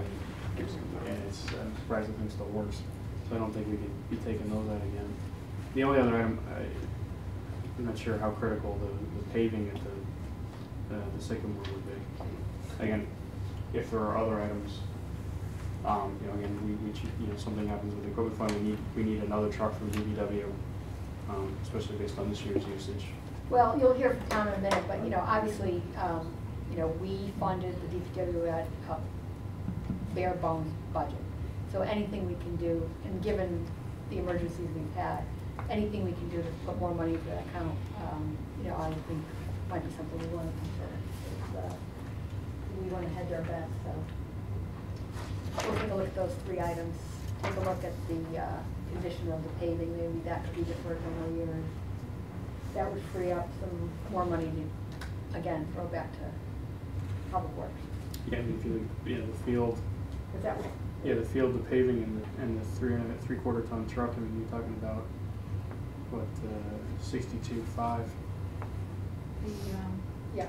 52. The Pincho paving, Oh, the Yeah. check, the check. where does that come from? Was that one of Jerry's? That was Jerry. Yeah, Jerry. What Jerry said is we're getting a lot of use. If you bend down there Yeah, by the no. tree, it washes out, and you know, he said it's really getting a lot of use, and he likes paving. So that's where that comes from, right? We're gonna have to pave it. The question is, can we defer it 1 year, given the need in public works? How does the paving work if it washes out? Yeah, the paving's Is it gonna wash still out the gonna be there. paving? Because when I go by there sometimes during the storms, it's Underwater. underwater. Yeah, So- no, that's another question. It's deep. Yeah. I'm not intimately familiar with what Jerry's planning. My understanding is it's just simply the entrance way down That's what I was from gonna say. 185 and then an apron at the bottom. Not the- But And not $10,000 focusing not down gonna in and do around the parking lot. No, but I mean, again, if we're gonna spend $10 grand on paving, we don't want it to wash away. Right. Kind of like a modest driveway. So let me ask this question. If 52,000 roughly was available to DPW, what would you request? Depending upon how the next presentation goes, I think that the most important request for us would be the road and drainage account, to make sure we have enough money to upgrade our drainage along our roadways, because the last thing we ever want to do is spend our money on repaving a roadway and then have the drainage system fail. And if you don't have good roadway drainage, your road is not going to live up to the life that it's supposed to get. Basically, what causes a road to fail is just what you said down there at the sycamore trees. When the sub-base below the asphalt gets wet, it becomes weak, and then as cars drive over it, the asphalt flexes and cracks, and you begin to degrade your road improperly. So one of the things that we've always tried to do is make sure that we upgrade our drainage along our roadways before we pave them, and that was one of the areas that we did take a pretty big hit in this year's budget. So, 35 plus 10 plus 20, 65. Mhm. So 65,000 towards drainage would allow you to make a significant, I mean, yeah. would make a significant That difference. one would reduce this CNR. Are we only funding though the truck at 32.5? We're only funding the truck at 32.5. We can Oh, put right, forward. 32,500. So it'd be 62,000. Yeah, it's really general fund. So would that then go into our general budget? Yes, No, it how would- would we do Yes, that? it would go into your general fund operating budget. Yeah, I mean, but the chargeback would be the same. It No, the wouldn't- chargeback would then be reduced. We would be asking for less money in the CNR budget But we'd next be year increasing our operating budget? Mhm. by 62.5. So the offset wouldn't be the same. It would not be the same. It would be increasing. I guess the other thing we could do is we could shop within the public works budget for an item that could be moved out of the operating budget and into. Yeah, why don't you take a look at that? The easy. I mean, the bottom line is, I think what the board's asking you is, would 62,000 for road drainage improvements go a long way with addressing what you need? And if the answer is yes, then we'll come back and figure out how the numbers work, so. So there's a couple easy, one easy way is just the paving line account, take the money out, do $50,000 or $62,000 of paving on CNR. Yeah, we could do that too. Okay. A road. So why don't we get back to the board on that one? We'll get this one for everything on that. All right. Hey, Paul. Jerry's getting mad. If you'll Yeah, identify the goals. poor Jared's not here to defend. If you hadn't put the baseball thing in there, I wouldn't open my mouth, but Tweets on and just head over. why an aerator? Can't they use the golf course? Any other I'll go sticks. questions on CNR, CIP that you want answered for our next budget workshop Thursday? Oh, the cash flow was the only thing I. Yeah. Yes, I have that, Yeah. cash flow for CIP. And the revised CNR. Can we take out the old one? Yes. Okay. All right, any other questions? Why don't you guys flip a coin? Who wants to go first? WPCA, we can get rid of Jim quickly. That'll be quick. Okay, come on up, Jim. It would be tab number 28.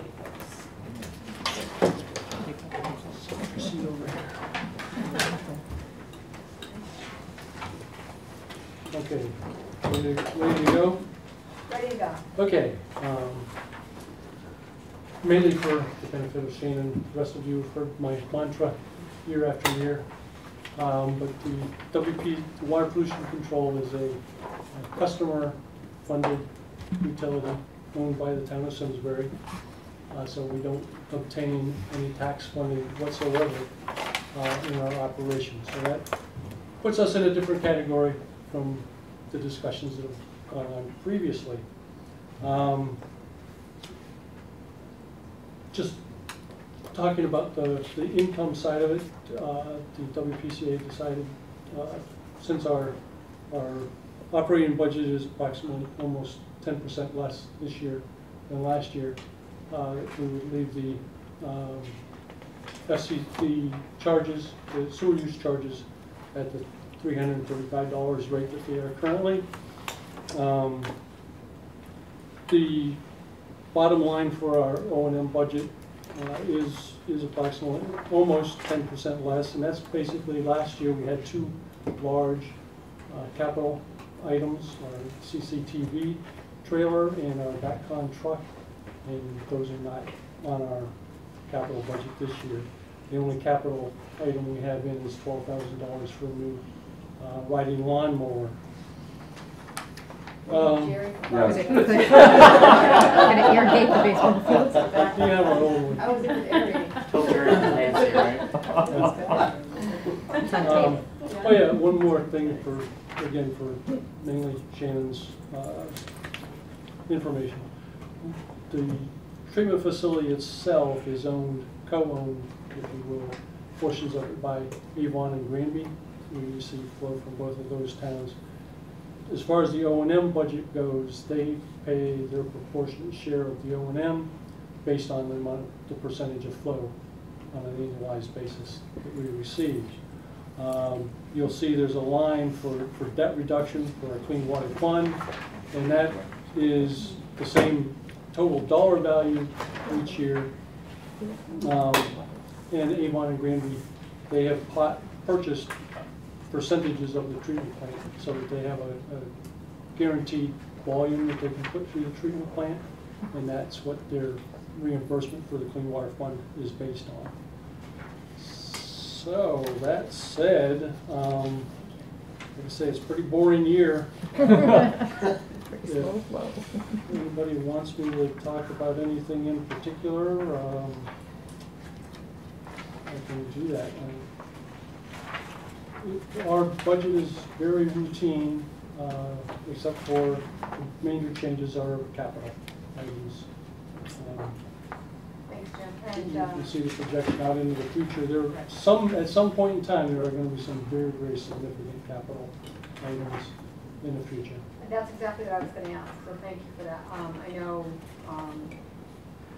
this is an unusual budget because it's not part of the operating budget, but it's freestanding, and I think the Board of Finance has asked us to take a look at that reserve fund, the amounts in the reserves, and their concern is it's a large number, but I thought maybe you could explain to the Board of Selectmen why you're comfortable with it being a large number, what you see coming down If you look at the 5-6 year capital projection, it's gone in a heartbeat. This whole southwest part of town is in the sewer service area. It is not served currently. Most of the homes there are in the 40-year age. That's approximately the time span of a typical septic system. They are not on large lots. So replacing those septics, if you have to replace the septic where the existing one is, it's a very expensive proposition. Once those start to fail, there are going to be people knocking on our door that they want sewered. And the reserve we've got is absolutely gone, plus some, when that day occurs. The reserve is not large. It's out there. We just keep kicking the can down the road. So you don't see it as money that we should spend now, you see that as down payment on future costs for the town? Because if we use the reserve now, we would have to replenish it when we finally need When the to. can is Yes. kicked. When the can gets kicked, And yes. instead of the users funding it, it would be the town of Simsbury taxpayers funding it. Because it would have to be. The money would have to come from somewhere. It would have to be bonded. Right. The Yeah. money would have to come from somewhere. And currently, there is no DEP funding for these kinds of projects. So there is no federal, state funds available for these kinds of There are no projects. clean water funds? There are clean water funds, but not for Not for sewer this extensions. Not for this? Not for sewer extensions. Okay. So at that time, where would the $18 million come from? Well, part of it is in the reserve, part of it would have to be bonded. Hopefully, it doesn't all happen all at once. Hopefully, it can be integrated over, or implemented over a period of years. The basic point is, though, I understand they see a lot of money sitting there. It's sitting there for a very good reason. I got into this business in 1980. At that point in time, the EPA's recommendation was 5 to 10% of the operating budget go into a reserve annually. Then we wouldn't have had to purchase, we wouldn't have had to have this Clean Water Fund loan for the upgrade that was done in 2006. The cash would have been in the bank, we would have just bought it. No towns do that, obviously. But no, our reserve, I don't feel is excessive at all, given our future liabilities that are sitting out there. And we are using some of those this year Right. for the Tuxas Mm-hmm. pump station. Tungsten pump stations. And next year it's farm to stream bank stabilization, so they are spending down their fund balance. Yeah, it's- So if this southwest section of town starts this okay. Problem. Yeah, Problem. something, yeah. do you anticipate that it will have a continual effect, at, you know, kind of working its way through the town, through older system and it just keeps compounding the issue, that we're going to have like a snowball effect? What we do currently is we go neighborhood, with essentially a neighborhood request, the sewer extension. And those requests are typically precipitated by septic system failures. And people limp along. From the day that we get a request, it's at least typically 2 years before we can actually start putting the sewer in the street. So it's not a quick process. We have limited funding available today. Obviously, if there was a massive part of town, we would have to have some emergency get-togethers and push the funding along quicker. Right now, it's a neighborhood by neighborhood thing. It'll happen sooner or later. It's all a matter of when. And I think that once the biggest cost is going to be getting the sewer extended, a pump station extended out to serve that area. Once you get into the neighborhoods, and then the costs And a get typical smaller. pump station is expensive, and it's excess of millions. Yes.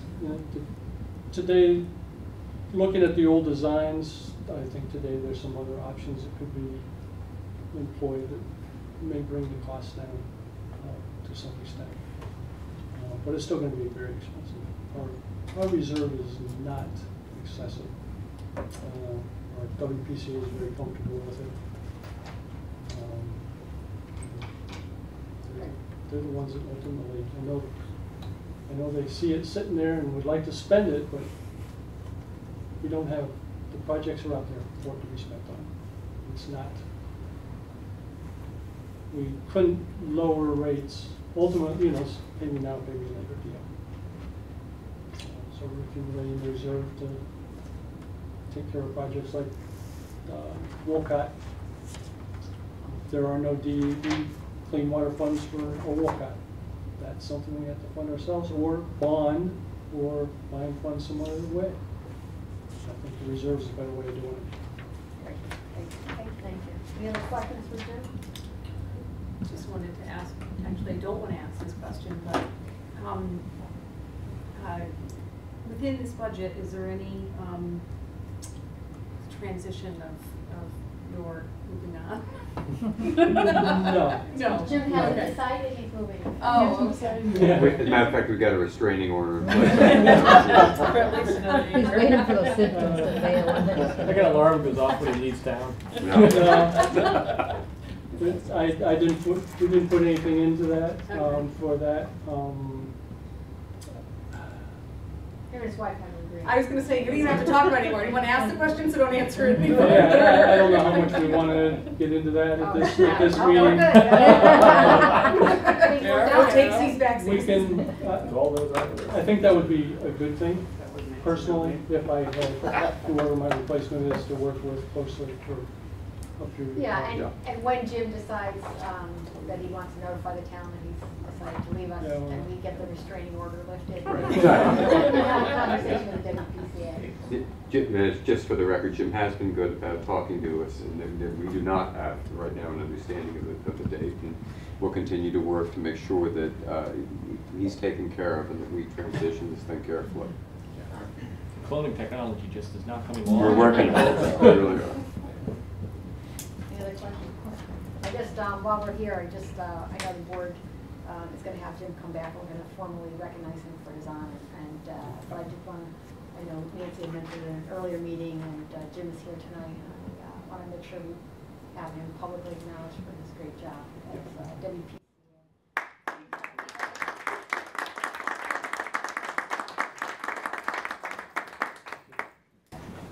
All right.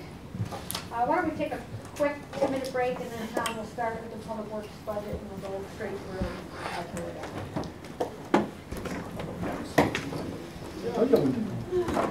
We get started with the Tom Floyd public works budget. I did want Mary Ann to explain the pension issue before the Board of Finance. If you recall, the Board of Finance gave us a guideline for our budget of 1.5%. We are at 0.5%. So there is room to move up in the budget if the board decides that you are hearing things that you want to add back. But the Board of Finance also told us that they would like, and I know Lisa reported out, that the pension assumptions are going to change, and that they would like to add those back in next year's budget. They would hold us harmless, but they would like to add it back. So what I asked Mary Ann to do tonight was to calculate for us what that pension assumption change would be, the amount it would be, and what that would do to our budget. So before we make any budget decisions, I wanted the board to have that information. Yeah, okay. What I'm doing is I actually did redo the budget for you this evening so that you can see. There's 2 pages. There's the pension assumption where we increase the pension, and it's not as bad as I thought. So we have to increase our budget it would overall increase would be 1.55% overall if you go to general government. So Mary Ann, if you just walk us through. So the budget as presented would... Without the... And the contingency operating reserves would be Still the 150. 150. Right, which we could, if we settle some contracts, that number could come down significantly, folks. But right now, we have some open contracts. What we're looking at is, I did it in 3 phases. The first is we went through an experience study this year, and that did change our baseline. So what our baseline was for 2014 is 809,165. That's if we did absolutely nothing, didn't do an experience study. And it goes up to 714. We were at 714, 779 on my worksheet, my memo to Mary. The police would increase from 465 to 572. They had 106,780. The town saw 94,386. General government includes the sewer fund, Simsbury Farms, Joint Board of Ed expenses. So those get taken back out of the town pensions under employee benefits because they go to a different line item. Then when we were talking, we based our 2014 estimate on 7.5%. It is an increase, even higher than the baseline. And that difference was 133,396. And the police actually was a 97,000, was less from the prior year. But when we drop it to 7%, this is where the differences occurred. 231,371 was the grand total. If you flip it over, I give you a breakdown. And it's based on percentage of pay, and it's at 15.33%. And you'll see the joint field maintenance, data processing, and for some unknown reason, this is just off a little. But they're all here, and the total is for the funds. Their increase was 41,279. The town's portion increased 92,117, and the police portion 97. It's off. I can't believe this. 97,975. For the with the 3 added is 231,371. But we're adding $190,000, increasing the budget to 18,902, or 1.55%, which I gave you tonight on this. I actually just changed the recommended on this date. So under employee benefits, it's 44,8747, or 5.7% increase in employee benefits. And the general government would go from 18 million. It adds 182. Yes, it goes up to 18,318,902. So, so that would give us the 1.55. Yes. That includes the budget we presented. Yes. The Board of Finance has authorized us to go to 1.5% in the general fund before the pensions are added on. Mm-hmm. So, Miriam, just very quickly, if we were to increase our budget from where it is now to 1.5. You could add another 90,000 back. And then if we added 90,000 back, what would be adding the pension on to just 1.5? Does everybody follow? Yes. Yeah. So we're at, I just want to give you a range of what the Board of Finance authorized us to do. Right. So we can go up to 1.5 in our budget. That would mean we'd have $90,000 additional expenditures if we chose to do that. And then we'd have to add the pension payments on top of that. Right, so right now, what would it do to the Board of budget? we're not plugged in. Okay, well, we'll find. We'll get it to you. Yes. Any questions on the pension numbers? I do. Lisa? Pension, it's almost 1%, right? Yes, it's almost, it's a 1% over the 7.5. Right. So what's So my question is, to the average taxpayer, we know that the median taxpayer makes $7,400. What would that be if everything else stayed the same? How much does that pay $1 million? I think you had told me it's close to $15 a year. Is that right? Right. Oh, no. I thought you did, but I could be wrong. What I'm asking is, what I'm asking you tonight is, what does that translate to the median taxpayer? It's not a lot in the overall scheme of things because Mary's budget is only $123. on a monthly basis, so we're gonna add probably with all the increases. No, just with the pension. Just Just with 1%. You took last year's budget and added 1%. I lost my pen.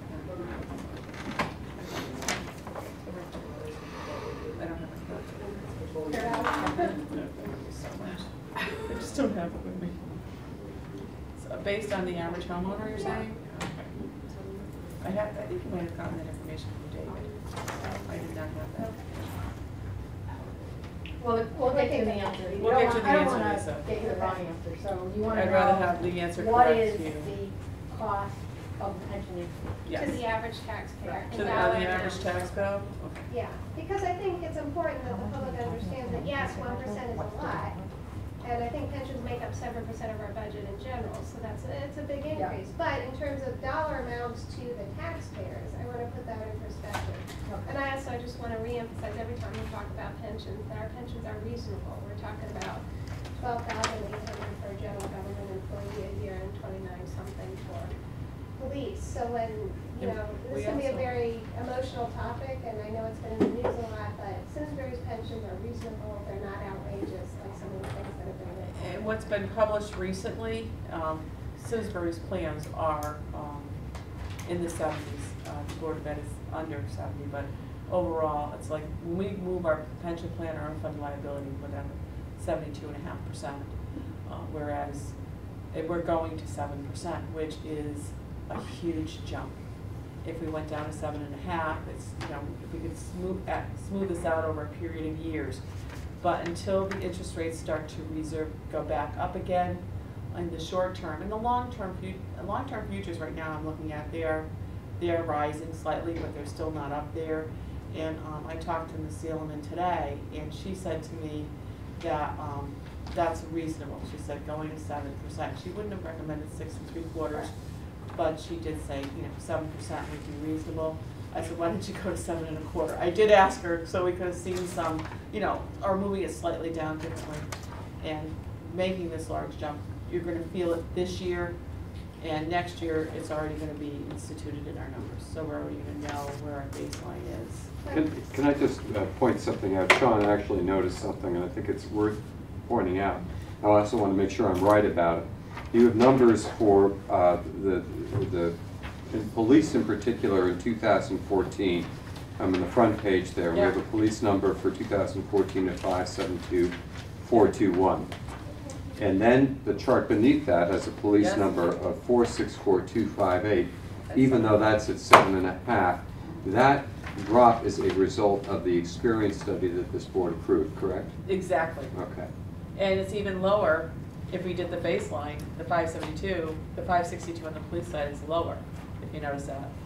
Mhm. Than the By baseline. about $10,000. It just looks confusing because right now our interest rate is, our assumed rate is 7.75%. So Correct. actuarially, the ARC would go up Right. as the interest rate goes down, but all of a sudden the ARC is lower than it was Right. last Right. year. Right. That looks, that So looks I think, and thank you for pointing that out, I think the experience study has really made a big difference. Because we would have just lumped on a bigger increase to an assumption that was not accurate. Mhm. So the experience study gave us an accurate assumption for which we could build the new. And that is a interest rate. baseline for us. This is the first time the town has done this. And I think this is going to be something that's going to be coming down, that we'll probably have to do this again in like 5 years. It's, we were probably one of the first communities in the state of Connecticut that did this, so. But they are doing, they did the whole, Milliman did the whole state of Rhode Island, the 39 cities and towns for their pension funds. So they've had this experience, and they said, you know, to do this, and they've been recommending this for a while. This is nothing new, it's just that the technology is here for us to do it. One thing I wanted to point out, following up on Mr. Cook's comment, if we had not done the experience study and went down to 7%, it would have been an additional $176,000 on top of what we're doing right now. So the experience study cost us $30,000, but it saves us $176,000. So when folks ask, why do you do these studies? There's a cost savings. Well, for us, there was. We didn't know what the outcome was going to be, but in this case it was. And the experience study looks at demographic assumptions like age of retirement, how many years you're going to work, how many years you're going to live after you retire, and what's the average salary increases. So it was our, it's a, best practice recommendation every 5 years, because things change over time, and you do want to have an accurate picture of what your obligations are so that you can transparently fund it into the future, and that was the theory behind it. And I'm glad you mentioned just, the other point is, I know a lot of the department heads are coming with very tight budgets, and I know it's tough when you have some initiatives that you can't fund, but I think what our employees appreciate is the fact that we are, I don't want to say, we're pouring so much money into the pension plans. I mean, it's costing us hundreds of thousands of dollars to pour into those plans to make sure that they're secure. So while we don't have a lot of extra money left to do other things, we are ensuring that our employees will have a very sound pension when they leave, unlike other towns that are the rest of the world. And we actually, our employees do contribute to their plans, so our employees are making contributions. And I believe, Tom, did we not get concessions this last? Yes, we did. We did, so. And that will help, that won't save us any money, those No. concessions, but it'll help offset the increases, the large increases that we're having. I think Right. that's why our staff came to the table, because we are really securing the pension plans. And the increases are so significant in health, workers' comp, pensions. Yes. We've had some big hits this year on our workers' comp, our general liability also, as I explained to you last night. One of the things I just want to mention and remind folks is that this is part of an overall comprehensive look at how we've looked at not only our pensions, but our negotiation strategies. We started with the Hooker and Holcomb study, you'll remember last year, where we looked at, where their recommendation was to bring employee contributions closer in line with one another and other retirement plan options. Thankfully the CSEA really stepped up, and Tom was able to negotiate, having used, again, that study. So you say, why do you do these studies? Well, that study was used as a basis for explaining to our employees and our citizens as to why you make changes. So yes, we are contributing more to the pensions, but that's going to be balanced with employee concessions, as Mary said, going into the future to reduce costs overall. So it's taking a very balanced approach and not putting it all on the employees and not putting it all on the town. And that's the point I really want to emphasize, because it has been a partnership. And after the Hooker and Holcomb, we could experience again that had our actuary give us recommendations based on this. So it's all based on very sound research and thorough look at our plans and our future obligations. We didn't have a chance last night for Mary Ann to go over what the overlay on the budget looked like based on what the Board of Finance is recommending. So I want to make sure, before we get too far down the road, reviewing the budget, that you know there is another layer that's going to be put on whenever we decide to send forward. So this is just the 0.5% budget with the addition of the recommended 7% to bring us to 1.55. We actually thought we were at 1.84 earlier, and today was just a simple fix. So we wanted to finalize the numbers. So just, when they said they're holding us harmless, we could come in at 1.5, Yes. Yes. Correct. independent of this. Yes. Yes. And they would add it on after the Yes. fact. So Yes. we're not gonna send them, we are gonna send them, or we're not gonna send them a budget with 7%. Oh, no, We're sending them a with budget 7%. without the 7% was not factored in. So we're not sending them, when, assuming at the end of this, our intention at this point is not to send them a 7%. Yeah, they said, I think we should send them both, Okay. Yes. we quite will. honestly, because one is what we would come in if our assumptions were the same, which is what they told us to come in. But obviously, we want to disclose what that final amount is if they choose to put the full amount in. All right. I think we have to have conversations, and maybe at their meeting tomorrow night. The Board of Finance hasn't decided how they're going to do that. I don't know if they're going to fund it out of reserves. I don't know if they're going to tax. I don't know if they're going to send it to referendum. So, at this point, we don't know what the budget approval mechanism is going to be. So we have to have conversations with the Board of Finance to ascertain what they're going to do. But when we adopt a budget, we have to know the full impact both without it and with it. And if I may, the Board of Ed is in the same boat on this, so. Right. Yes. They've sent both. They're talking about, but they haven't sent it. No one sent anything yet. No, they have not, and But- I think tonight they're accepting their budget on the Board of Ed. And they've put forward two budgets. Yeah, I do have. Exactly, they're two One numbers. without, one with. Right. Yes. But we don't know how it's gonna be. Their budget is a little different than ours in that they are much larger. So their increase isn't gonna be as, ours will probably be a larger increase when we send the two budgets in, where theirs will be, it is less. And I think I put their top budget in when I did our expenditure worksheets this year, because they gave it to me. That was what they were presenting, their budget. Any other questions on the pension numbers? No, thanks, Mary. So we'll just refer back to that once we go forward. Tom, welcome. Hey. Thank you. And thank you for what you guys have done for us this year. Yeah. Last year. We gotta stop the applauding for me. I said it many times before, you know, the things that have happened, it really comes down to the guys who are actually doing the work, and the men and women that work for the town. And looking back at that last storm, which was pretty big, you know, everybody really took a lot of pride in what they were doing, and I think that's really what makes the difference. The people who work here really do care about providing good services to the town. And at the end of the day, Saturday, my hardest part was to get them to go home, because they wanted to make sure all the streets were clear and passable, and it really says a lot about who we have working here. But with that said, let's jump right into the budget. Public Works starts off with Public Works Administration, which is basically myself and Kat there, my administrator.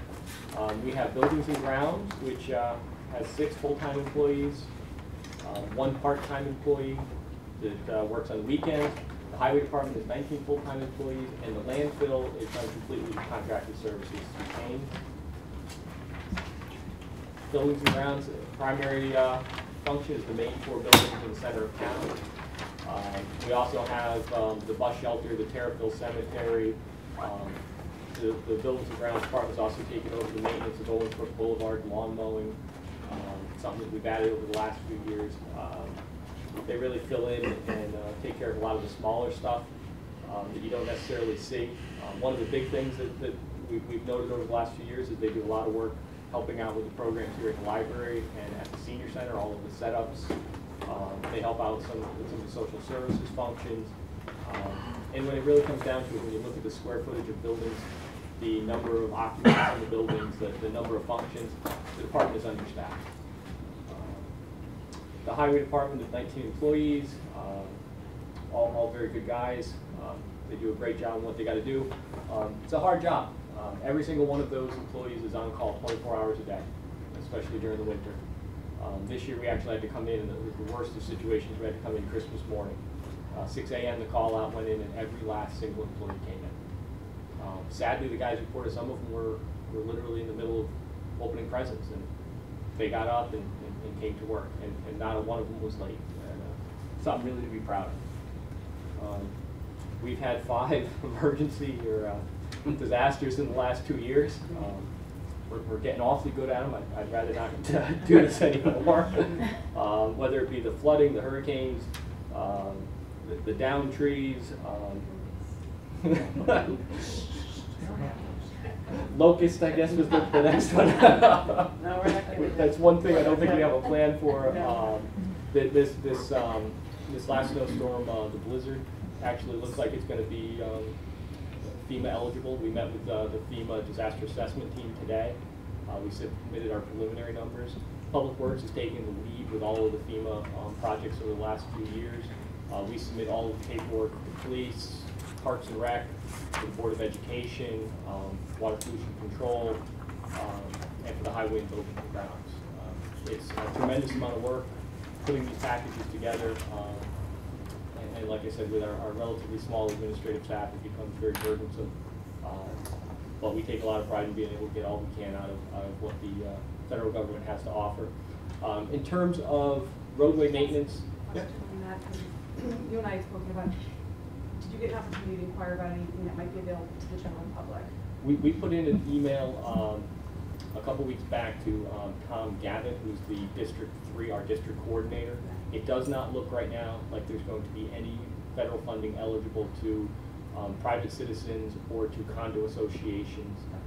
We asked him to provide us more information, and he basically said until the presidential disaster declaration is finalized, they have no final answers for us. They can only give us an indication right now that it does not look like it's going to extend to private homeowners.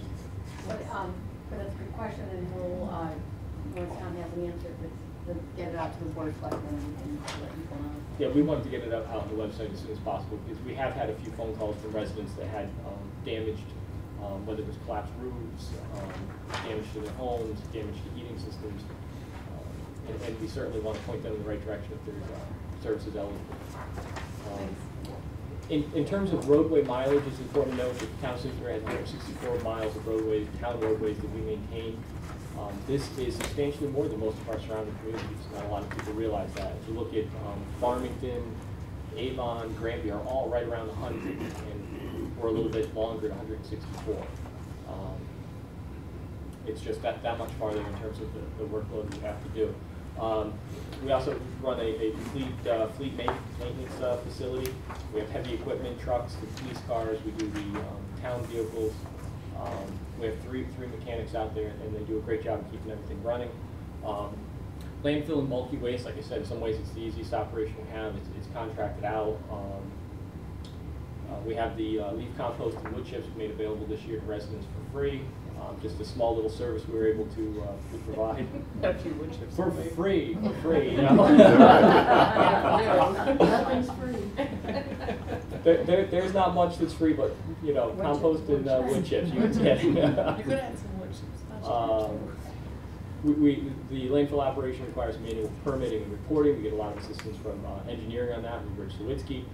We provide the household hazardous waste collection. We had been doing that for a number of years through the Metropolitan District Commission. This year they approached a number of towns that were not within their watershed, and said unfortunately they're not going to extend the service to them anymore. Simsbury is within their watershed. Just a small little piece of Simsbury up along 185 drains into their watershed. So we would have been invited to participate with them again. However, they would have kicked Granby out. And even though Granby had participated in our collection, that would have raised our costs. We had looked at this, and we really feel that we can actually, by bidding and procuring these services directly, we feel that we're going to be able to save the town money next year. But it's a big piece of public relations that we're going to have to get out in the next few months is residents in Simsbury will no longer be able to bring their waste to any of the MDC collections as it stands right now. We are trying to work a deal for reciprocity between the Metropolitan District and Simsbury, Avon, Canton, and Granby for this first year, because no matter how much we all try and communicate, it would be awful to have somebody with good intention collecting up their household hazardous waste, trucking it over to Bloomfield only to be turned away. And conversely, we don't want to find anybody from one of the other towns bringing their waste to Simsbury to be turned away as well. One of the surprising things when we talked about this collection with a lot of residents, they never knew that the town paid MDC to do this service. The way the signs were promoted and everything, everybody thought the Metropolitan District did this out of the goodness of their heart. They did it out of the goodness of their hearts and about a $30,000 bill a year to the town of Simsbury. So one of the other things we're considering is, in part to really enhance the fact that this is a different collection, and also to potentially gain some efficiency, we may hold the collection instead of at Henry James, we may actually have it at the highway garage. There's some potential savings in things like dumpsters, setup, and we may even have the ability to have the collection indoors using the garage facility, so in the event of a rain, everybody will be safe, dry, relatively comfortable. And the other big project we've been working on over the past year is we've been working on a couple different options to improve the townwide recycling rebates, which will probably be coming to the Board of Selectmen within the next month. Public Works Administration, we touched on before, it's all of the bids, the requests for proposals, grants, budget, staffing issues. This past year we did a lot with our townwide energy procurement, whether it's liquid fuels, we worked with the Board of Education and Rich Sawitsky on that. Our electrical purchase, we purchase our electricity in large volumes, 2 years at a time typically. This past year, for the first time, we actually did a natural gas supply contract, which we took the lead on, and the Board of Education joined in with us. We expect to see significant savings over the next 18 months. Just the same way that you can buy or elect to have your home electricity, you can purchase the generation. The exact same thing happens with the gas company. So, we're very excited about that. It's just one of those things that it takes a little effort, and you see small savings, but over time they all add up. We run essentially a gas station out at the highway garage. We fuel up all the town vehicles, Board of Ed, some of the regional nonprofits, and we actually have gotten to the point that we send out our own bills, track and control all of the fuel usage. It's one of those unseen things that we do. We mentioned before the preparation of the FEMA grants, and last year we collected over $3 million in FEMA grants. So we hope that was a one-time year. Last year we did the top 10, 10 things that you didn't know that Public Works did. This time we're going to do the top 10 challenges that we're facing this year.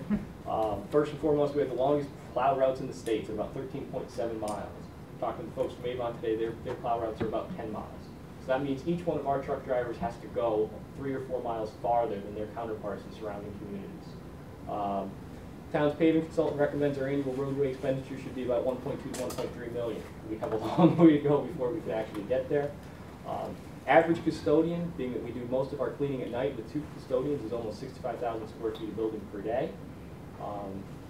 We have an ever-increasing number of demands for services, library social services programs, the number of meetings we're holding. Our 5 natural disasters, including 2 in the last year. I think that number just keeps changing. We have an aging stock of buildings. They're not getting any younger. FEMA, grant processing again, you just can't hit that one enough. We have too many trees along our roadways.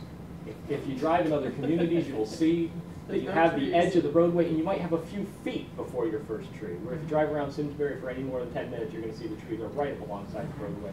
And it's something that we need to begin addressing. Unfortunately, we have 2 of them here. We have 1 that's actually under the weather right now, but we're losing some of our very key town staff with a long history of the town operations. And it's going to make next year a very tough year without Jim Clifton, Rich Zwitzky, and Wally McDonald. Rich hasn't said he's leaving. Yeah, Rich hasn't said So we really only know one person. We know Yeah, one locking the door. person. And for those who've never seen it, these 2 guys are fighting because Wally has a clock on his desk, which is a countdown timer to the exact minute of his last day. He's out of here. It has to be set in 20 days, and it's got to be set for me. I tried pulling the batteries, but you know how these things go. So our biggest challenge is continuing to provide quality services within a smaller budget, rising costs. And just to point out, if we didn't have the storms, you'd only have top 7. I would take that. Just for the record. He'd fine with 2 more. Find 3 more. Oh, we're attempting this year with our budget. You know, we all know that exactly the situation the town's in. By no means is Public Works out there and backing it. And when we're putting our budget together, when we only had 4 natural disasters in the last 2 years, we knew. And what we look to do is to attempt to maintain our existing services within our current funding levels. The challenge we have is about 75% of our budget is commodities and services. We buy the very expensive material. We buy concrete and asphalt and heavy equipment. None of it's cheap, and all of it has a rising cost. We have calls from residents. We figured out today with several thousand calls a year, and one of the primary things is they want to live in a nice town. They want things to look nice. They want the area along Iron Horse to be nice. They want the roads to look nice. They want things to be the way they expect Simsbury to be. Essentially, within this budget, we have no new programs or incentives. We're working to maintain exactly what we have. We are not a very technologically advanced public works department. When I sit down with my counterparts, we are 10 years behind in terms of technology of where they are. We do not, they're running GPS in their trucks. They have GIS systems to track and maintain what they're doing on the roadsides. We don't have caller ID. It's no exaggeration. Our trucks that we buy are plain Jane functional trucks. We buy our trucks for about $40,000 less than what a lot of the communities around here spec out in terms of what their plow trucks have been. We're proposing a near zero budget increase, taking out staffing. We have an unsettled contract within Public Works, so we really don't know what that's going to be for next year. The challenge within Public Works is I don't know what the weather's going to be next week. I don't know what it's going to be this spring. I don't know what we're going to face. Well, it should be snowing in about 3.5 hours, 1 to 3 inches. It's a highly contingent operation. We do our best to be ready for the worst situations, and we try to do that within a fiscally responsible manner. Some of the things we caught before we even presented our budget, last year we had worked to try and get an additional staff person to help out with some of the social services and some of the events here at the library. That position was a part-time position which was scheduled to begin in January of this year. with some of the other staffing changes and other things that were going on. And then by the time we got to the point of putting together a job description, it was very clear the likelihood of that position lasting longer than the 6 months that was already budgeted was slim. We just decided at this point it's not worth bringing somebody in if we're not going to be able to keep them. So we voluntarily cut that before even bringing that to bringing the budget in. And again, no new technology or improvements. This is just trying to maintain what we have. Proposed budget. These are all of the different accounts that I'm responsible for that fall within Public Works. Public Works admin, Buildings and Grounds Administration. The main buildings each have their own budget codes. Residential rentals. Proud to say again, we have all 6 low-income residential rentals are actually occupied, which means that first and foremost we're gaining revenue, and second thing, we're doing a service to the residents that need that. Highway comes into 44,310 and 44,320. Relatively minor increases there. We saw a significant decrease in landfill operations this year. So we're really just about flat. We were actually zero with what our request was for last year. We essentially requested the exact same dollar figure we did last year. What is the landfill, what does that do to? That includes the household hazardous waste collection. That includes the upkeep of the transfer facility on Wolcott Road. Were you asking why was Why there the savings? decrease? Why the Yeah, savings? The decrease came due to a transportation offset, which went away at the end of the CRA Mid-Connecticut project, which ended last November. So it's he's passing on savings to that account. Right. Yeah. And Tom, that went up 10,000, is that because of the additional lunch? No, the big issue with Eno was last year we were able to decrease some of the cleaning costs in there because the painting work was going on. To a certain extent, we took advantage of some of the painting and cleaning work going on in there. And also some of the work in Eno is included in the HVAC upgrades that we have through the CIP and the capital. So that's why we had the savings last year. And is this for people? No. This is all. No, this is for all. electricity, paint and supplies, cleaning chemicals, natural gas, just basically every single thing used in the building. The buildings and maintenance account, the Buildings and Grounds Administration, that has all the employees. Okay. So if you see Eno, Belden, the miscellaneous buildings, those are within the general fund. Those are actual costs to maintain those facilities. Basically have staff here, here, And then here. yes, that's right. With the highway department being the largest, it's just right around $1 million for staff. Basically, with everything that's been cut and where we're at, I just made it real quick of things that were some of our needs we do not currently have included in our budget. These are things that we hope to get in. We'd love to have, just going from the top down, not necessarily in terms of priority, we'd love to be able to offer up to our one administrator the potential for some overtime when we have things like the FEMA, when we have big weather events. The staff person is 35 hours a week. The overtime would actually, unless it exceeds 5 hours in a given week, is just a straight time. So a relatively modest amount there. We had hoped to have $4,500 for a combination of GIS mapping, bringing our paper maps basically into an electronic format. We go back to when we were in the EOC for Hurricane Irene. We had a paper map on the wall with stickies to record where we had trees down, where we had water. It actually worked great. The problem is when we went to the bigger storm with Alfred, there wasn't enough stickies. So we can Give you more money to sticky, right? That's all right, we'll call 3M. The other thing that we have in there, we had a grant for the past 2 years that gave us access to an energy manager. The purchasing of energy, the tracking of how we use energy, making sure that we're getting all of the rebates and incentives possible, it's a full-time job. I'd love to at least in this year's budget be able to use some of that $4,500 towards a consultant so that when we do some of our energy procurements, that we have somebody to sit there and tell us this is a good deal or this is a bad deal. I can tell you my first year here, I sat down at the time with Brandon Robertson. We received it's a reverse auction. You get your numbers and you have essentially 4 hours to make a decision. And you have contract terms and you're going, okay, does it make sense to lock in 5 years out? know? We don't know. Unless you're an expert in that industry, you can end up really making some big mistakes. And with the amount of money in terms of how much energy the town purchases in a given year, it's just good business sense. We cut our advertisement budget last year, but if we have to do any advertisements at all, we need to add something back to that. One thing here for postage, and I chuckle every time I say it, we had added a significant amount to our postage because we planned on doing mailers to all of the areas that were going to be affected by paving. We wanted to actually mail out a postcard to say, we're going to be paving your street this summer, this is what you should expect, this is where you can throw out questions. That didn't make it through the initial budget process. So if you're interested in having that program, that's where it is. Facilities maintenance, which covers the Terrifield Cemetery, bus shelter, Scout Hall. We're really at absolute, right now, what's in the budget right now is absolute bare minimum. It's enough to mow the Terrifield Cemetery, and that's it. So if we have any trouble at any of those other facilities, we have no money to do electrical repairs, plumbing repairs, painting. If there's vandalism at the bus shelter, we just don't have money to fix it, or we don't mow the lawn at the cemetery. Within the highway department, we had some money in there to start tracking with better software, the fleet maintenance and test equipment. That was removed.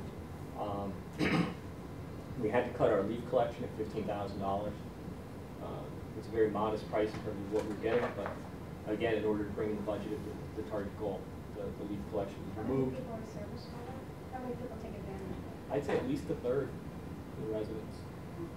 And what our leaf collection is very interesting in that it's a supplement. We offer two things. We offer the curbside collection one time, one pass for each resident, and we also allow free drop-off of your bagged or loose leaves at the bulky waste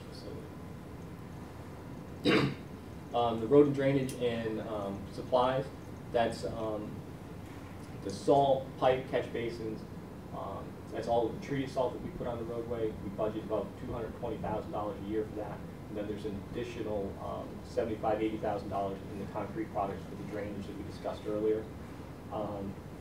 The natural gas and propane account at the highway was cut. It's at a deficit. And road improvements, this year we had offered to push it up. We had traditionally been $475,000 as a line item in the budget.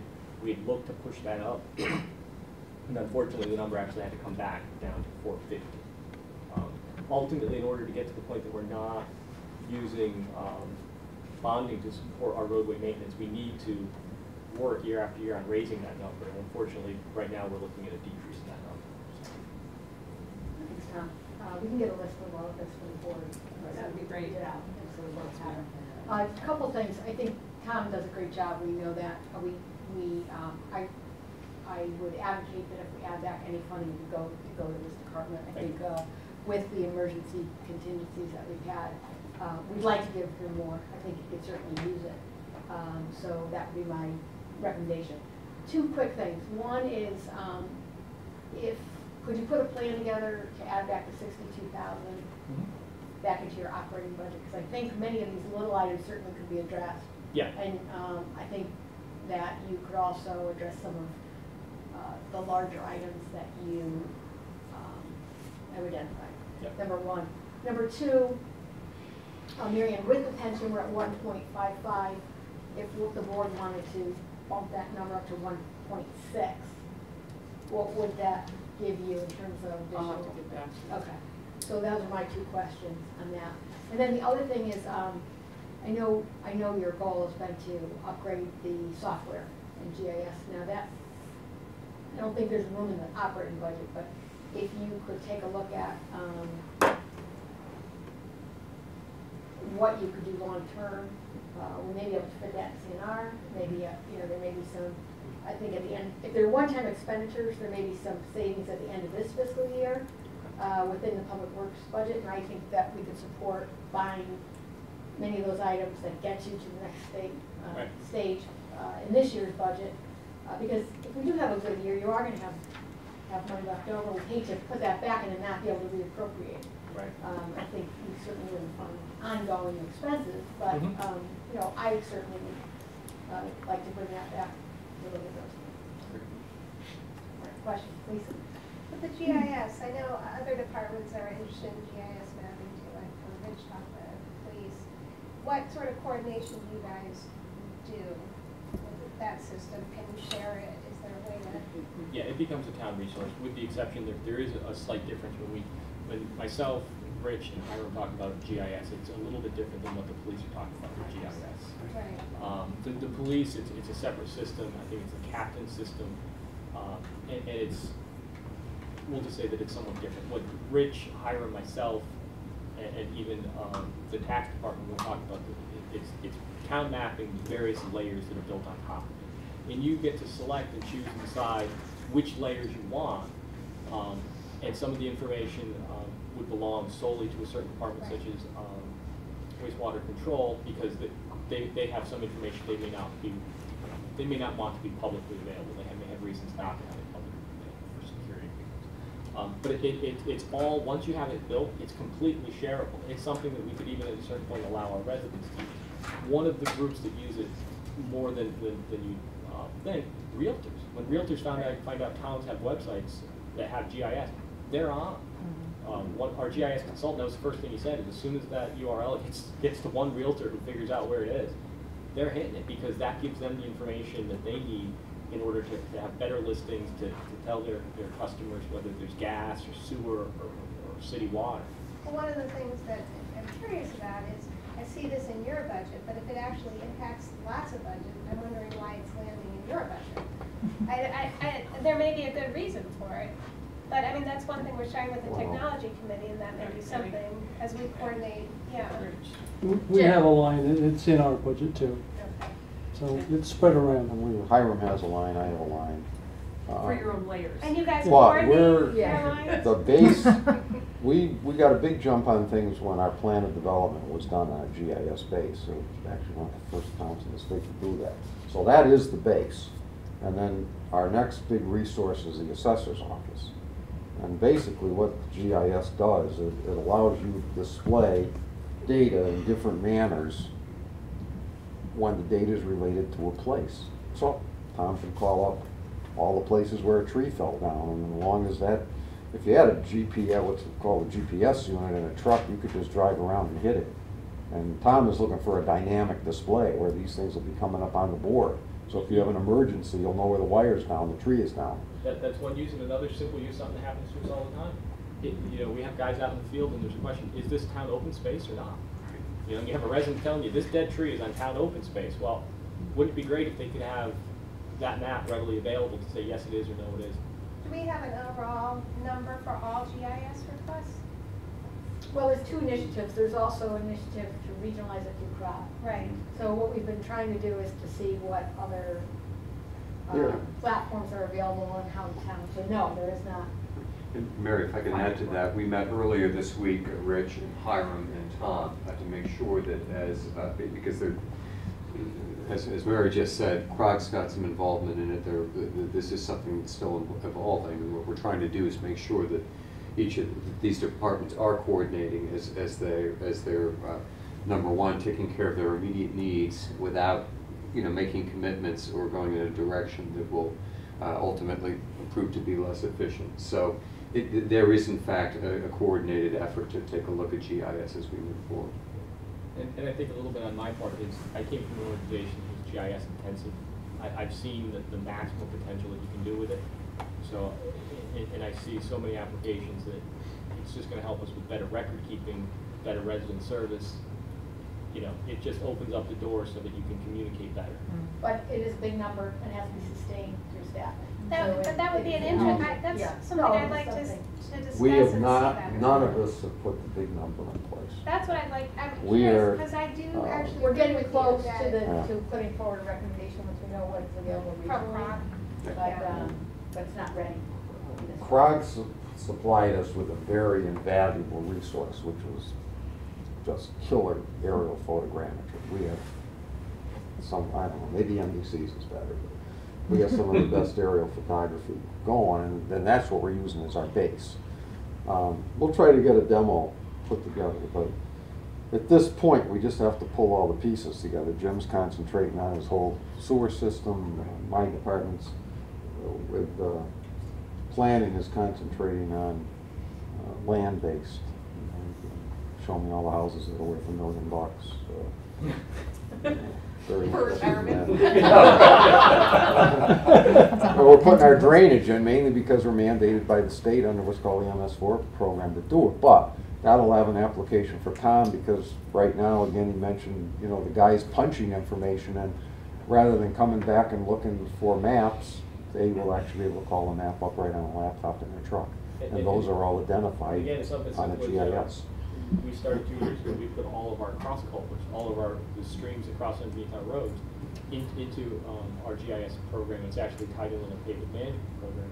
So now we can actually go out and develop a checklist. And it sounds amazing to think we could use a pipe. But it's very easy when there's a small little stream that maybe nobody knows about. You don't want to have it where you're not maintaining it, you're not looking at it.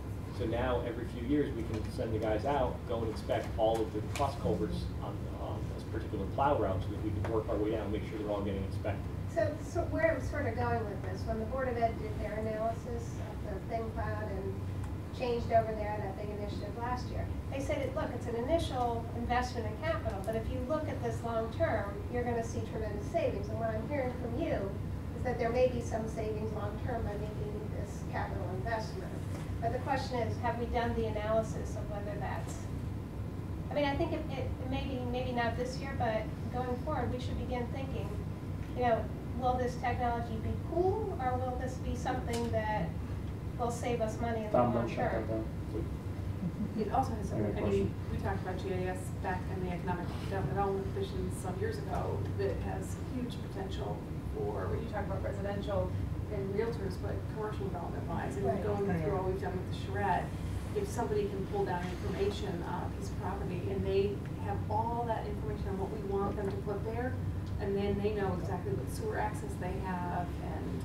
Well, they do have that, but they get it through town staff. Yes, right. And so, you know, we can run maps of, we can do that now for developers, and we do that. So the question is, how much does it cost to put it online to make it accessible, and is it worth the investment? Right. And because there's so many towns like Simsbury and unlike Simsbury that aren't even as far as we are, there's a tremendous amount of cost to do it, and all the towns are wrestling with the same. That's why these regional applications make sense. Right. What other towns, you mentioned Avon, what other towns around us are using this? Oh. Every town, I would say, I'm aware is using it to some Yeah, degree. but not in their trucks. Very No. few. I mean, the Well, things that you're talking about are Well, look, very few and far between. They're becoming, there's a couple different things, and Right. not to confuse the GIS Right, and the GPS. GPS. Right. I'd say right now, I'd say close to half of the public works facilities in Connecticut on their larger trucks have some level of reporting on GPS. So when the trucks come back in, they drive underneath a bar which will read where the truck was, when it was, how fast it was traveling. A lot of them actually have what's called a ground speed applicator for the salt. It'll actually figure out how fast the truck is driving to temperature and apply the appropriate amount of salt. And all of that information, when they come back into the yard, gets uploaded. A couple of towns, and I'm not necessarily a big fan of this, can actually watch their trucks operating real time. You know, you can watch a map and see the little truck going around. We don't. I don't see it's cute and fun, but I don't see value in it. Again, it's a real- cost benefit analysis. Exactly. I mean, The is real it- benefit, though, to the other system is if there's an accident, if there is a question of was your truck there, was your truck not there, was your truck speeding, it's recorded. You can give that much better of a response to the resident and say, you know, I can assure you that did not happen. And you must have some historical data then to build on as you. Right. I would tell you, the one big thing you have to commit to if you use GIS, and there were a couple communities that were really in the forefront in the state, Groton, I think. They had big grants associated with military shifts and things. But if you get used to it, and if you put it out there in a public access, you have to maintain it. Right. That's the key. And GIS, AutoCAD is all about doing maps and designing things. GIS is all about displaying data. And with a good base map and good interfaces, it all looks great. But if you're not updating it, it's junk because people think it's going to be updated. Even assessor data. I mean, what does our assessor want to do? He wants to get your grand list. When that due? January. Does he much care so much here in October? No. But if somebody goes and hits that data and wants to know the current owner and the current everything, well, guess what? We only update once a year. So there are some commitments going forward. In fact, the little things we've been doing fairly economically. The big bucks are maintaining it.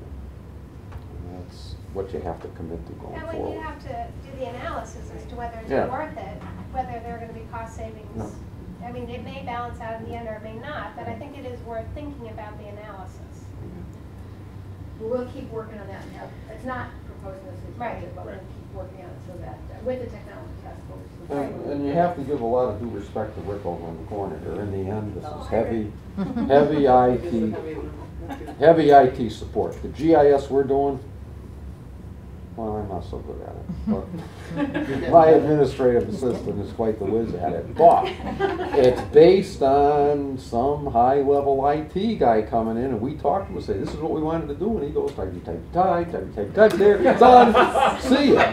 Well, Doesn't sound that bad. with Joe and I, that sounds like and Rick can come in. It's in the cloud. But with need the support, and you gotta give it to IT to make it Well, work. you have to analyze the whole package. Yeah. No, I think we hear support for it, we'll come back, you know. Support for the analysis of it, at least. Here's another phone call. Sean? Tom, can you go back one slide? Where are those numbers, in most cases, the bottom line number doesn't match up to what's on the budget. Which, The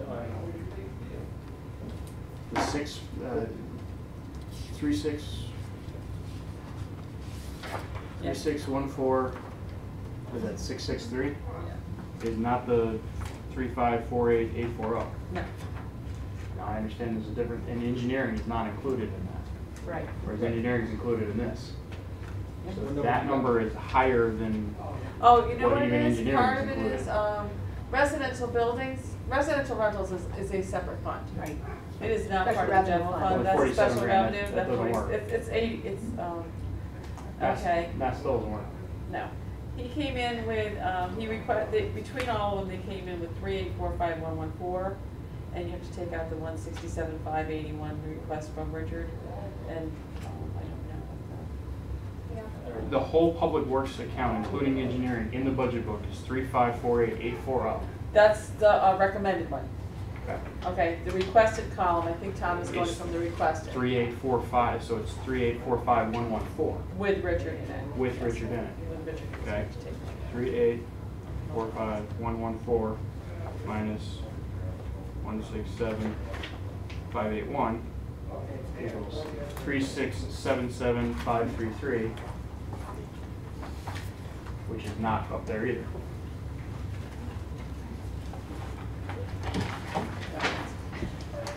Well, I think the question is, where's Tom pulling these numbers from? Yeah, I mean, that, Yeah. again, some of them match up, some of them don't. So there's just, again, I just want to make sure that we're on the same sheet of music. Because the total public works budget is down 2.8%, 2.1%, and that's up. So, Yeah, down the budget is on right. And. See, I don't know if it's still working. Here we go.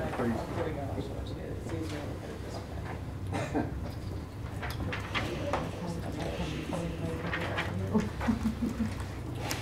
I think technically.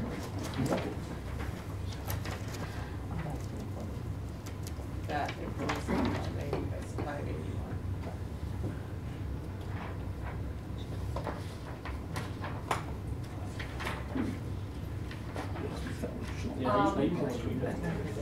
Yeah, so while we get that information, maybe Rich can do the engineering, so that we can Sure. let Rich go. Thank you. Go ahead, Rich. That was just my son reporting in that he was very disappointed that his girlfriend skis better than he does too. Well, you may yet be invited to ski with him again. then. That's what I just said to him. He'll be happy because he'll invite you in. Sounds like a marriage made in heaven. Yeah, exactly. Okay, thank you. I don't have any nice slides like Tom has, but there are 3 sheets of narrative and Which some. tab are we at, Rich? tab, what- 19. yeah. Just to make sure we're on the same page. But basically, our office provides professional infrastructure, building design, project management, plan update services, support for a lot of departments. We kind of run the mapping database management piece for planning and zoning. As far as goals for the coming year, we really do want to finish our departmental transition plan. Right now we run lean and mean. Basically there's 1 2/3 of us and I guess about 13 consultants the last time I counted.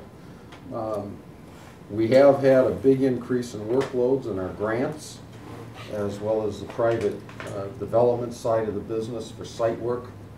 And accordingly, I do want to increase my administrative assistant's time from somewhere between 28 to 30 hours to 32 to 35 hours. That is the one change that's in the budget. We hope next year to finish coordinating the Public Buildings Committee's recommendation for a senior center, as I described earlier. We have a number of projects that are funded and are in various stages of design. We have a grant to repair the Drake Hill Bridge deck, Hoff Meadow crosswalks and bump outs, greenway resurfacing, sewers on Russell Lane, Seminary Road, and Longview Drive. So we do have a good backlog of projects which are funded. And then, of course, the other big part of our program is grant administration. Right now, we're dealing with,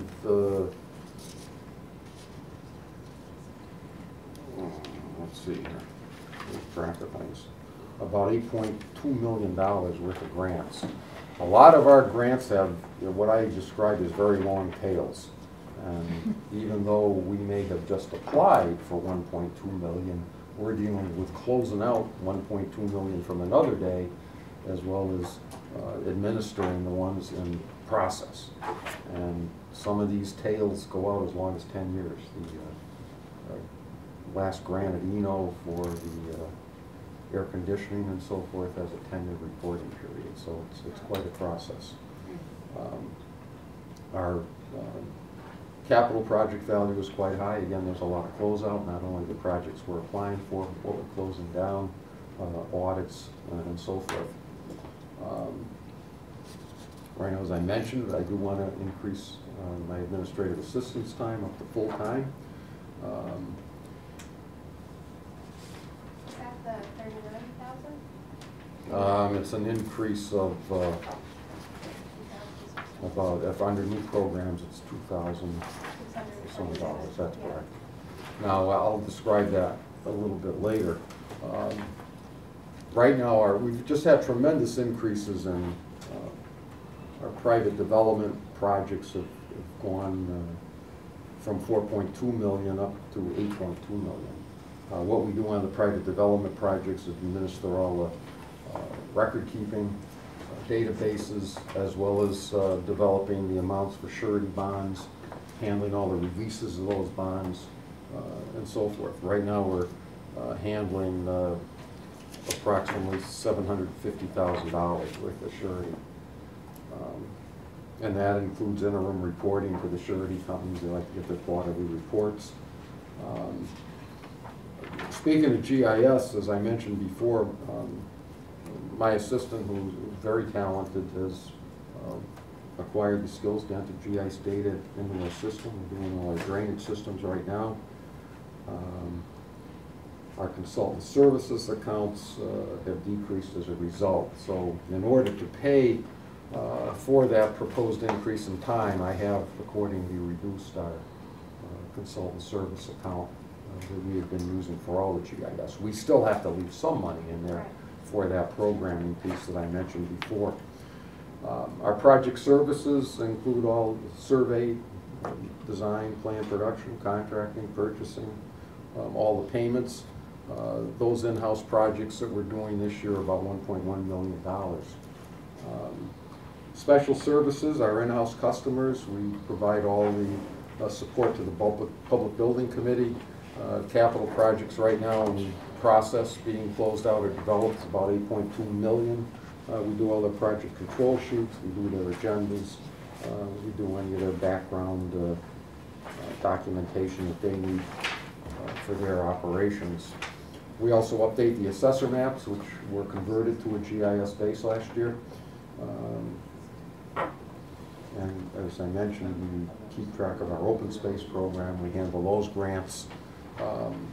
We handle a number of the CLNP energy rebates, which was about $400,000 over the last few years. I guess I can just kind of, you know, in a wise guy manner, say my office is just the biggest paper chase you ever saw in the world, but we do pretty good at it, and quite honestly, we deliver most of our projects on time. We get them activated within a reasonable time from approval. I think it is worth mentioning our involvement with the land use commissions. During the past year, we were dealing with some 21 projects, and a lot of those are big potential tax generators. The Hopbrook mixed-use development over off West Street, the Big Y Supermarket, Dorset Crossing Special Needs Housing, the Croft Lane subdivision. Again, that has site work alone worth about $4 million. So if you take a common multiplier, you're looking at, you know, that's maybe 10%. So you're looking at close to, you know, about 90 times that in terms of probably $360 million worth of taxable value. We also are represented on the Farmington Valley Health District along with Tom. I sit on the Call Before You Dig board at the state level and the CROG Transportation and Bicycle Committee. And we do a lot of work with water pollution control.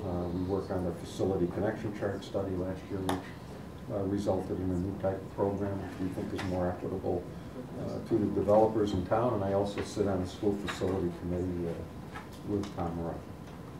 So that's kind of a quick rundown on where we're at. Some of the big things that are coming up immediately this year. We're going to be closing on phase 2A of the Ethel Walker school process. We have a grant for about $670,000. We're processing that right now. That's been somewhat of a challenge in that the state person that I dealt with retired, so I'm dealing with someone else down there and bringing them up to speed. So it's been an exciting year, and I see next year being equally exciting. The big project is the Wilker Road Pump Station, which is an environmentally critical piece in our system, and that's been out to bid and should go to construction. And Jim does a great job, you know, on the on-the-ground part of it. But just very briefly, we've held all the costs the same in our various line items. Again, they are pretty much strictly support in-house type items, materials, supplies. Certainly to do what we do, there are big costs out there. Where the consultants, those costs are in the various projects. If you look at our breakdown on capital projects, you'll see line items in there for surveyors, engineers, testing laboratories. That's another interesting area that we work on. Tom mentioned the landfill. There's probably about $15,000 in there for testing. We run about 5 different programs that require numerous testings over the years required by the state. The transfer station requires quarterly reporting. We do an annual report on recycling. We basically put together about 32 different reports per year. And I really shouldn't say we, it's kind of John Sikorsky, my assistant, that does all of that. So all in all, with the increased workload we've seen and our GIS efforts, I think it's very worthwhile to bring my part-time person up to full-time. And they say I can compensate that by reducing my consultant fees. Well, basically, it's about a $2,600 shift from consultant services. Well, actually, I took more than that out of consultant services to cover the benefits, which are reflected in another budget. Good job. Thank you. Questions for Rich? I don't want to be that person. Curious, the Hartford Current, under dues and subscriptions, we actually, is each department just No, not each department. subscribe? There's one for upstairs, one for downstairs. And I took mine out. I'm going to share with downstairs, but I get it earlier, so you guys better be working The problem at with it. it, I get it first. I pick it up outside. Downstairs department is for clipping and saving notices. We have to have a record that we actually printed. Same thing with the land use department. They have to clip and save to prove that the notices have been published. We have to do that on a grant. I do too. Demonstration of the advertising. Yeah, I have to save mine Yeah. too. My public notices, I have to And we save gotta mine. pass that Yeah. bill. Assessors have to take, they have to do the obituaries. I mean, yes, Yeah, so we haven't had because that. yeah, because you have to, you know, if there's elderly benefits, and if somebody passes, they have to take them off. The other big expenses we have are maintenance. We run some pretty expensive plotters and printers and We can get copiers. paid for all the And cuts. it's, you know, they're $15,000 machines, so they're well worth having a $480 service contract. Yeah. And if they go down, we're out of business. Other questions for Rich? Not necessarily budget related, but Big Y, is that, where does that stand right now? Big Y has been approved at the land use level. We've computed all of their surety bond amounts that they need to do. They've been through the WPCA process, and they're waiting for a state traffic commission Okay, permit. that's what I thought, yeah, so that's the hold up really. Yeah, Yeah, the they state. have a meeting Friday with the state DOT, and our staff is off doing their, they need to move off into meet with the police if they need help at this point. Then let us know what they need, their controls, their applications, but we're there to support them, obviously. Yeah. Other questions? Any additional information for Rich? Any other questions? Right. Thanks, Rich. Thanks, Rich. Getting back to public works, if you want to, I think we have, just to recap, the budgets, we've asked for some additional information tonight that we'll get on Thursday. If anyone thinks of anything more they want, just let us know. Mary Ann's going to calculate what the cost of the pension increases for the average taxpayer. We're going to get the GIS plan recommendations. We're going to get a report from Tom as to what he would do with the additional CNR funds. I asked what the amount available if the budget goes to 146. We're going to get a copy of the slides from Public Works. We are going to get a cash flow for CIP. And that's all I have for to do. Anyone else need anything? Okay. Everybody's on the same page? And we're gonna get a clarification on the public works budget. I don't know if we're gonna get that tonight. Because that's a big deal. I mean, that's almost the whole point in the budget. So Well, we the sit number here- in your book is correct. The question is, we're talking about his numbers and we're clarifying. Right, and we just, we're looking at our numbers here, and it's a difference that he's showing, but, that's what you requested. So what we'll do is, we can't get that tonight, but we'll get that for you Thursday. And then we'll get a complete list of what Tom is requesting back into the public works budget. That's fine. Good? Thank you. Okay. Can we have a motion to adjourn? So moved. All in favor? Aye. We are adjourned. Very quickly. Yes, Funding for Simsbury Community Television is provided in part by contributions from viewers like you. Thank you.